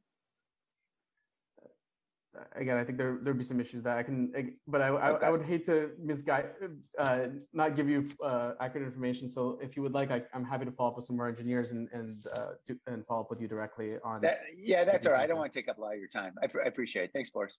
Yeah. Thank you, Director Hendricks. Yeah, thank you. First off, I want to disagree with Mayor Liccardo. I think he actually understands a lot about engineering and large construction projects. So I understand you're here talking about the EIR and stuff, but could you share anything with us about actual construction timing, expectation for when we, see trains into San Jose or San Francisco? Can you just, because you didn't have any kind of timing on here at all. Can you share some of that with us, please? Sure. Yeah. I mean, the timing question is obviously linked to a funding question because that's the long pole in the tent on getting the system here. So if we had all the money today, we're about a decade out from having service to Diridon Station. My focus right now is, while I would love to have all the cash and available for all the full construction, is we have, and I try to briefly describe it on the last slide in terms of our next steps, in terms of advancing design, in Pacheco Pass, doing the geotechnical investigations, acquiring right-of-way. Those things are a several-year process just to get to construction. So we're probably in the 3 to 5 years until we could be in construction if we were to be doing all those steps right away after we finish environmental clearance. After that, that's where the big dollars come in, frankly, in terms of the work to get to the Bay Area. And so we're doing the work to get ourselves ready as we pursue those, the funding sources that'll be needed to ultimately build out the system in this part of the state. So my recap is it's a decade plus if we had all the money today, and we don't. So it's even longer than that. On page 3 of your slide, I think you had a little orange cone up near San Jose that showed you were doing grade separation construction work. Where is that? I think the one that we had is a little further north. That was, we were part of the 25th Avenue grade separation project, which was recently completed in San Mateo. So that one was, we partnered with the city there and Caltrain and the county. On that one, one of the options that we had been looking at on the peninsula would include a passing track in that location. And so we helped fund a part of that grade separation to ensure that it had the width available for that if it was necessary. And that was opened, I believe, last year. I'd like to follow up with Vice Chair or Vice Mayor Jones's comments about grade separations. And if I heard your comments correctly, you're very passionate about this project where we're creating wildlife crossings for the railroad track. I heard you say here that wildlife concerns are part of the questions that arose around placement of above ground track in Pacheco. Are bicycle pedestrian concerns weighted at the same level as all of that wildlife concern in terms of the need for grade separation? Certainly those are very important. And I think what we've tried to do is ensure that there is, safe both pedestrian and bicycle and auto ways to get across the rail corridor. We have an alternative that we looked at that was fully grade separated. It has massive impacts on the surrounding communities with those projects in terms of displacements. It's hundreds of homes in terms of those options. That's why we've and this has been some of the history of looking at some of those questions where we have seen that the local communities are generally better placed to be the ones looking at those trade-offs and weighing them. And we, in terms of how to design and then ultimately implement grade separation projects. So we definitely think that there's a state role in that, in helping to move that forward, but it starts from at least our perspective at the local level. I guess I'm trying to understand the distinction you're making between a fully grade separated thing that you guys would propose versus what could end up being a fully grade separated solution if the local agencies proposed it. Presumably they don't have to have all that eminent domain issue. It's really a question of who funds, right? So I'm just trying to understand what the difference is between if it's a high-speed rail proposed solution, well, here it's got all these impacts, but you'd fund it all. But if it's local projects, they probably wouldn't have all those impacts, but somebody else has to pay for it. Do you get the distinction I'm trying to understand? I mean, I guess what I would say is there are clearly trade-offs between cost, design, and impact implications in local communities around grade separation projects. Everyone can weigh those differently and come up with different answers of what the right answer is on a very local basis for what's important in those considerations. That's all I was trying to say. Well, I guess I'm just trying to understand is high-speed rail, if you guys were going to do a fully grade separated alternative, it sounds like you would provide funding for it.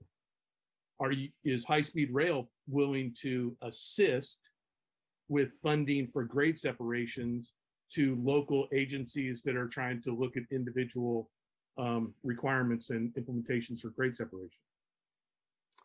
So I think what I would say is we looked at various options. One of them was a higher speed option that was fully grade separated, where grade separations are required. The preferred alternative that we're proposing does not have grade separations because it operates at a lower speed.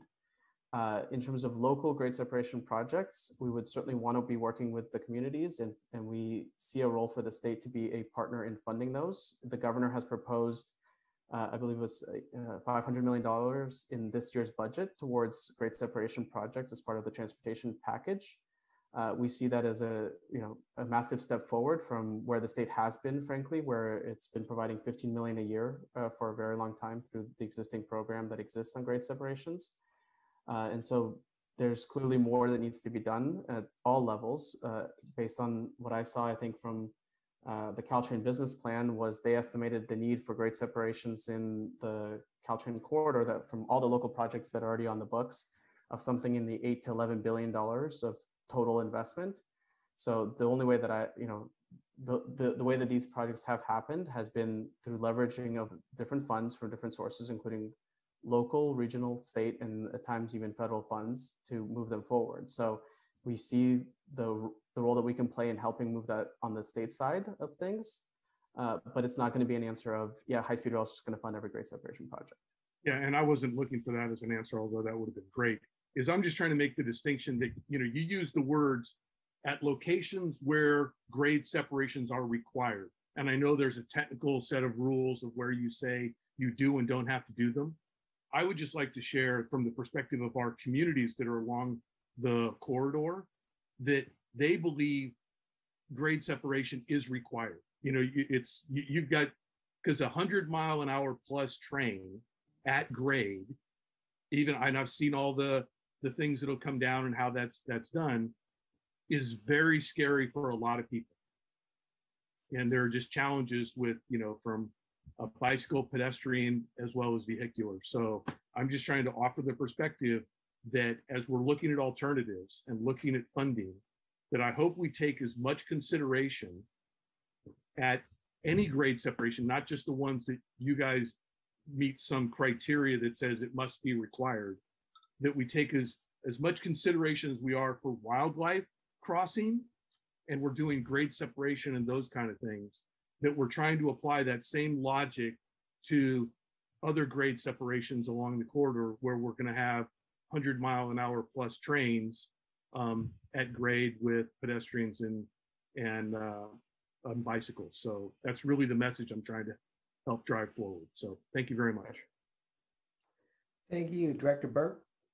Yeah, I'd just like to follow on to Chair Jones and Director Hendricks on the grade separation issue. So I appreciate that high-speed rail really has a dilemma.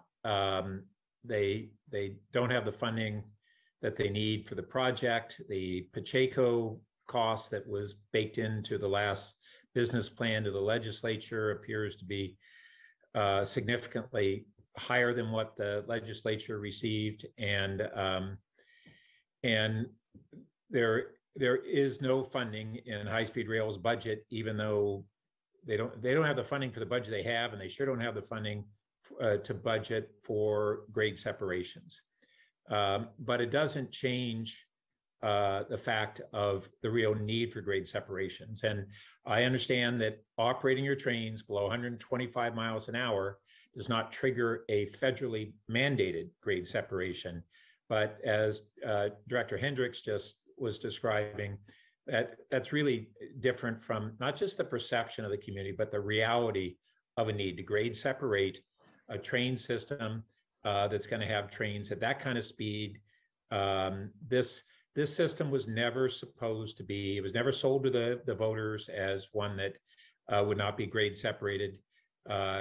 Ratcheting on this section below 125 gets you through a legal threshold, but it's not what the voters envision. It's not what the communities need.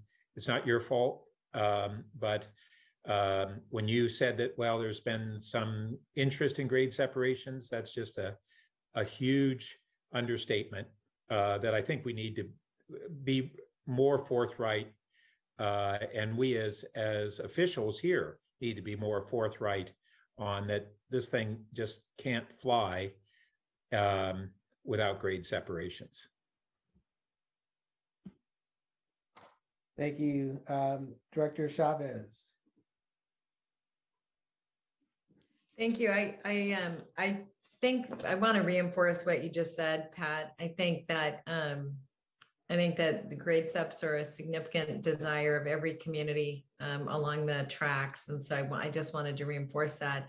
The other issue I wanted to just raise with my colleagues is that the Policy Advisory Board that for the Diridon Arena Station had a very robust meeting, our last meeting. And a big part of that was around how we do a much better job of integrating all of the activities at the Diridon station. And I raise that because I have a significant concern that the way that high-speed rail is coming in is very different than well, not different. I don't believe all of our programs are integrated, and I'm nervous about it. And I'm raising that because I know Boris, I don't know if did you present at our last meeting? I did. Okay. And so I didn't know if you, representing high-speed rail, had an opportunity to talk to the other partners about the issues that the policy advisory board made, because it wasn't just myself, it was really an overall level of angst from, I think, the board itself. Can you give us any thoughts or perspectives since that meeting? Yeah, I mean, there have been continued conversations at the staff level since that meeting, and I think there's another JPAB meeting coming up in a couple of weeks. I think it's on the 22nd, where we're working on doing as much as we can to be responsive to those the items that were raised back in February. So, I think there are certainly good questions around, how do we move the DISC project forward in terms of what would it take? And I know some of that was focused on, how to get to an environmental clearance process. There were also some of the questions around sort of the governance and, the potential formation of a JPA or other entity to sort of take on some of that. So there has definitely been focus since that meeting on those questions. And I don't know that we'll have every answer in a couple of weeks, but we certainly want to be responsive to the advisory board's requests and the angst that we certainly heard from the policymakers there. Thank you. And colleagues, I'll just say that I think what we were concerned about is every entity sort of treating the real estate like it was just going to function around them, and that the property's not being integrated in a way that would make it user-friendly or customer-friendly, and that decisions were being made now that may impede the integration of the different transit modes. That's kind of where we landed. And I think the points, Boris, thank you for reminding me, the points about governance and how how it would be financially managed and invested in the long term were also points that were raised, and I'm glad you raised that as well. Thank you. Thank you. I don't see other hands raised. This was an information item, so we don't need a motion. So thank you, Boris, for that presentation. Thanks very much. Have a good evening. Thank you. On to item 8.6, which is to receive an update on the Silicon Valley Rapid Transit Program. And Taki Salpizas, BART Silicon Valley Extension Project Chief, will provide the report. Good evening, Mr. Chairman. Good evening, board members. This is my typical monthly presentation. I have a couple updates here. The number one update, the bullet, it's probably old news, but it's a terrific news. Our project made it to the president's fiscal year 23 budget with 200 million assigned to this. We continue working with VTA, several meetings with VTA, very cooperative, good coordination, and we're getting ready, when we are ready to start getting to the point where we can initiate discussions on FFTA. Our real estate acquisition program is going pretty good. Yes, we did make progress. Negotiations are well underway for the key properties, and I believe we're gonna be on schedule on these things. We started now the second round and the final round of the cooperative agreements with the cities. We still have work to do with our partner cities. We're working with the city of San Jose. We're working with the city of Santa Clara. I know we have back and forth going on, and I believe we're gonna be good in the second quarter of 2022. We should really have a good framework on that. And the last but not least is now we are to the final technical execution of our agreements for the third parties, such as the city of San Jose, the permitting environment, Santa Clara, the same thing, JPB, Joint Powers Board, PG&E. We're working with PG&E on several fronts. One of them is to bring power to get ready for our tunnel machine. Well, I keep you updated on that as we're going on. Next page, Elaine, please. My typical page, I update you every month where we are with our procurement. Our systems contract is going to be out the end of this month.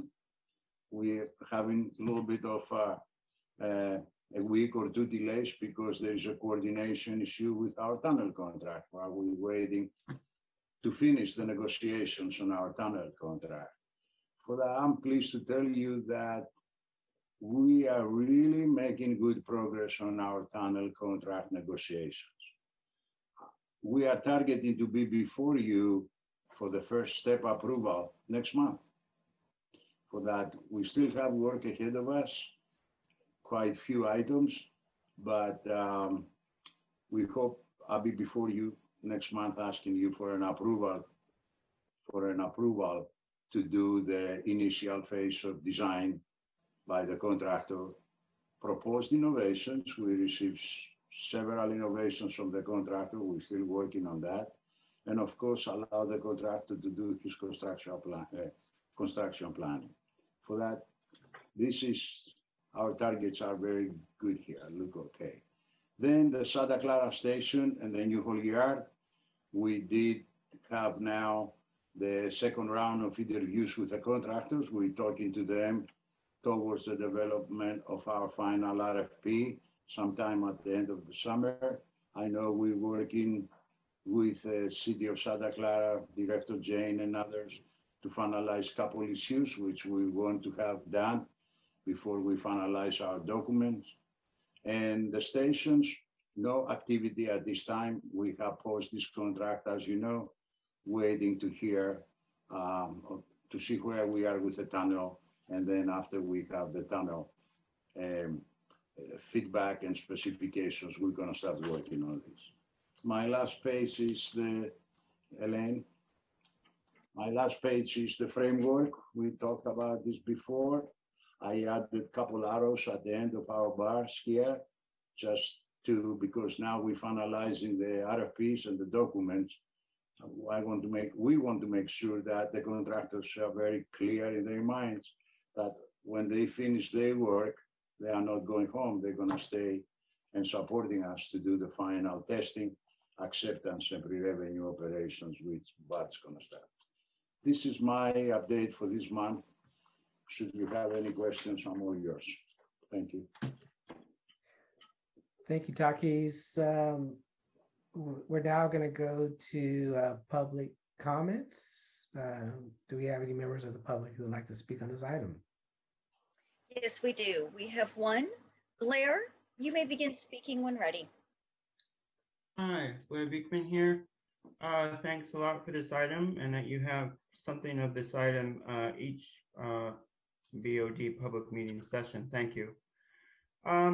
Also, I think a thank you, as with the previous item, and I think with this item too, I think we're starting to address the MTC a bit more openly in the public meeting process, and that they can be a good facilitator when we at the VTA may have issues and questions.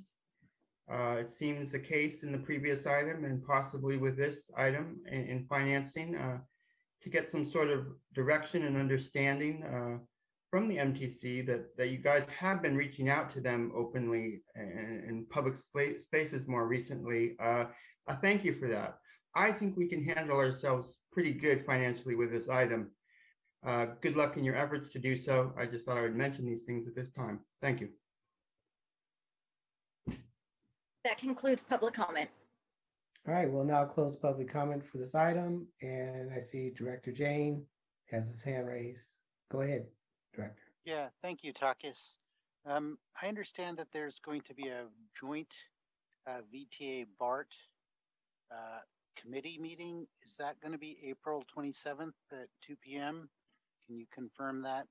And then yes, I do. That is the meeting planned before, and the VTA and BART, the dedicated directors, they're going to meet and we're going to update them. That's BART and VTA stuff. Yes. Okay. And then I wanted to understand the 200 million from the FTA. is that in addition to the 9.2 that they're expecting this to be, or is that just an advance that they're giving us? It's an advancement. It's the annual appropriation. Now, FTA every year, as the president submits the budget up on the Hill, they're gonna put forward the money for the appropriations committee to vote. No, this is part of the 9.145. Okay, and then do we have? Can we get someone from the FTA to explain more carefully why their cost estimates are so much higher than ours? Oh, we have discussed that many times before, and we have, Director Jane, FTA did not do an estimate. FTA did a risk assessment. FTA looked at the microeconomic market conditions and did a risk assessment and said to us that we believe your project can go as high as 30%. From 7 billion, we were 6.9 to 9 something. I'm simplify the number. And they said, that's what our number, that's what we're willing to fund. And they committed and they got approval from the Congress to fund 25% of 9.1 billion. And my boss probably has better explanation than that. Caroline? Yeah, I think what FTA does is they do a risk assessment on the project to make, and then based on that number that they have, because they want to make sure that the investment that they place on the project will deliver a project. They want to make sure that we have the funding to be able to do that. So we need a funding plan that matches the risk that the potential risk at a higher level. Now, I could say on phase one, they did that as well. And they had us add an additional 100 million on, and we're roughly about 100 million under budget. So as long as we manage within where we're at, then we're okay. Right now, we're in the process of really determining what is that cost estimate, what's the new cost estimate based on what we're seeing right now in the labor market, supply market, those types of things. We'll come back out with an estimate, but we'll put a risk assignment on that and contingency, and we'll see where that goes. But there'll be a risk refresh. But right now with the FTA, they're going to be staying with, I think, the 9.14 at this point, particularly in the market right now that they're seeing across the country. They're saying they're believe that the risk is there to go to 9.14. They're not saying the project will end up there, but that we should prepare for that and have a funding plan for that. Thank you. Thank you, Director Hendricks. Hi, Takis. How's it going? So on the tunnel and track work contract package 2, I think I heard you say you're anticipating to be able to come to the board next month. Yes. How are, is there a plan, if you're going to be reviewing proposed innovations, design, construction planning, and this is a pretty big package, is there going to be some work with us board members before the meeting, or how do we get in depth on this stuff? Because I can see this being more than a regular board meeting item. That's a great question. I will respond from the project manager's point of view, and Caroline can help me here. As you know, Director Hendricks, we started the evaluation of the submittal back in December 12th. We have going around the clock here for the last 5 months, I would say, because of the reasons you discussed. And you remember, this contract is a progressive design build, has 2 stages. Stage 1 is the items I just said, and stage 2, it will be the construction. Now, when the time comes and I have completed at the technical level the list of all these innovations, I think it will be the time where we need to get together and take you through this. Now, I am a little bit sensitive here, and Evelyn will stop me if I get out of mark here. These innovations submitted by one contractor, and they are still the property of that contractor. For that, we need to figure a way, how can we talk without really expose the contractor, in case at the end of the day, don't agree with him on what he's proposing. I mean, Caroline, how better I can say that? I think that's the most we can say right now. We're smack in the middle of the negotiations, so. so all I would say, so I appreciate all that, is that I assume you're going to ask the board here to award a contract that's a pretty big contract. And I would just encourage us to be able to have, I don't know what the answer is, but maybe there can be some kind of, I don't know what, but I could see review or question, even for us to review the documents is going to take a while. And it just seems a little bit bigger than kind of a standard, board item. So I'll just leave it at that. You are not going to award, I'm not going to ask you to award the whole contract. I'm going to ask you to award stage one, which is the engineering services, engineering service, construction planning.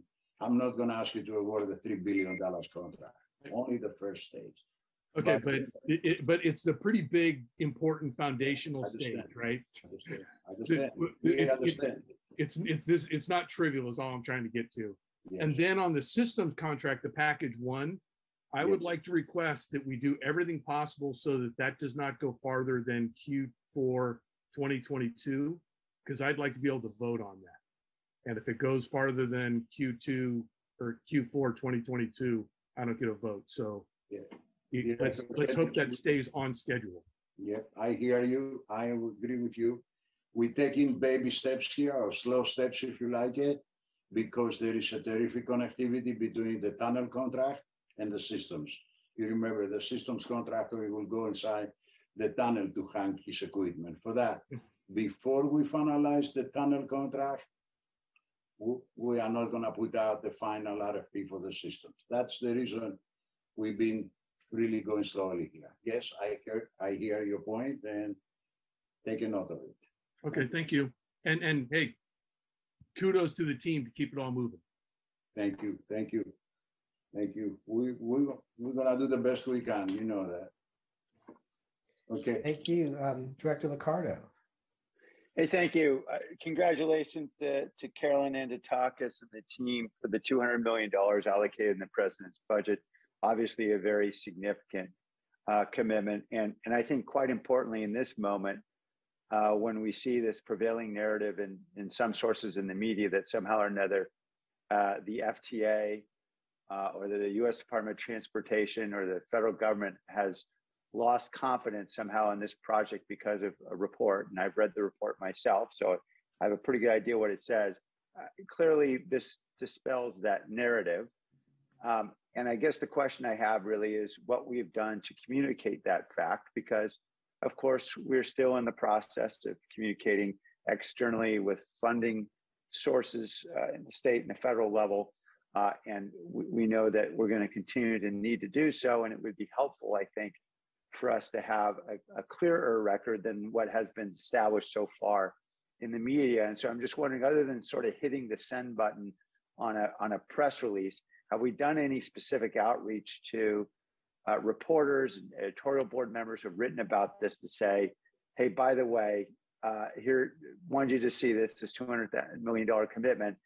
Clearly, as far as the federal government's concerned, this project is on track.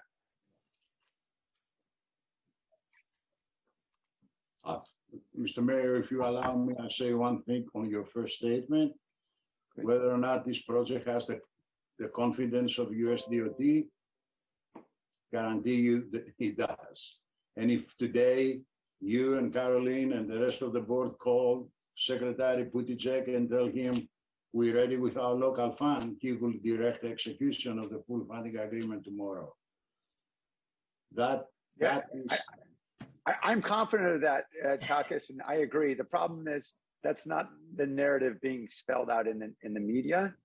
And my concern is that we haven't, is whether or not we've actually communicated this most recent decision to specific members of the media so that they understand what is really going on. So I do agree with you, Mayor, and it's one of the things I think we can do more of. And I have actually had some conversations this week with our communications team, both specifically from the project and the rest, to try to really get the point across that this is a very well regarded project, not just by the FTA, but it has been the #1 project in the region that people want to see built. And we sometimes get lost in all of that, but it still is the #1 project in the region that people want to see built, is this connection of BART into San Jose. So I think it's something that we need to continue, or not even, I think we need to step it up. I agree. Okay, maybe we can talk more offline, Carolyn. I just, let's look, I if would like to do folks that. need contact information, whatever, I'm happy to provide. I just feel like we need more than just hitting the send button. It's, I think you understand the point. Yes, yes. Okay, thank you. Thank you. And again, thank you, Takis, for the presentation. It sounds like we're on track to get this project done in my lifetime. So mine too, remember. I remember. I remember. So thank you. Thank you. Thank you. Thank you. Have a good night. Thank you. You too. All right, this is an information item, so we don't need a motion. So last on the regular agenda is item 8.7, which is to receive an update from SB 129 Joint Labor Management Committee. Brandy Childress, Chief of Staff, will provide the report. Yes, good evening, members of the board. On behalf of the committee, I'm here to provide a brief update on our ongoing efforts. Go to that next slide for me, Elaine. We have made steady progress on many things, completing some major milestones in our first quarter of our work plan. Now formally named the 526 Resiliency Center, plans are underway to have a dedication ceremony in April alongside our partners at the county and the district attorney's office. Our goal is to make this resource more publicly available as we approach the 1-year anniversary of May 26. Our employees have been utilizing the center, but it's really for anyone who's been impacted by the event. And we will our employees still continue to use the counseling service at this center, working with our up to 7 now contracted clinicians. We also reported last month that our peer-to-peer training program was being developed, and it's been established. The first round of training is going to start beginning this month. Of course, our ongoing efforts you see here on the slide, we're continuing to partner to provide mental health care services for employees and dedicated days off for employees who need to take time when they should not be behind the wheel or in a cab or driving to work. So we're establishing those days. An inclusive planning, engineering, and operations effort to renovate VTA's Guadalupe Light Rail Division is also underway. It's a fairly large undertaking. We are starting with leveling Building B, which is the former home to the Wave Power and Signals Department and the maintenance crews. So building demolition could start as early as the end of April. We're very mindful of what this could mean and feel to people who are at the yard there now. So we have been having meetings with employees to work through this process, and we'll continue to do that in addition to identifying additional funding strategies that are being considered for the overall work to reinvent Guadalupe. And then lastly, on the next slide, show that. Here's the updated timeline showing the organizational culture and climate transformation effort. A notice of intent to award the finalist, Deloitte Consulting, was made public on March 22nd, and we are in negotiations now. We are still on track to deliver this final award recommendation to the board. We'll be bringing this to you on April 22nd at the workshop. And that's it. I can answer any questions that you may have. Thank you, Brandy. We'll now take public comments. Are there any members of the public who would like to speak on this item? I do not see any hands. Oh, never mind. Blair, you may begin speaking when ready. Hi, just a very quick thought, an idea. Thank you to Chairperson Jones for offering that would take an hour for the closed session report. It helped out a lot. Thank you. Okay. That's the last public speaker, so we'll now close public comments on this item. Are there any questions from my colleagues? I don't see any hands raised. This is an information item, so we don't need a motion. All right, thank you. Thank you. So we're now on to item 9.1, Are there any items of concern or referral to the administration? And I'm looking for hands and I don't see any raised. On to announcements. I want to remind my colleagues that we have a workshop scheduled for April 22nd at 9 a.m. Are there any other announcements? I'm looking for hands. And I don't see any hands raised. And so we're now on to item 9.3. And since we got all of the public comments in earlier, and there weren't any outstanding speakers, we're not going to take public comments for this item. So that brings us to adjournment. And I want to adjourn this meeting in memory of Denise Joy Patrick. So that's it. The meeting is adjourned. Thank you, everyone. Have a good evening. Goodbye. Thank you, everyone. We will end the meeting for all now. Thank you, Taya.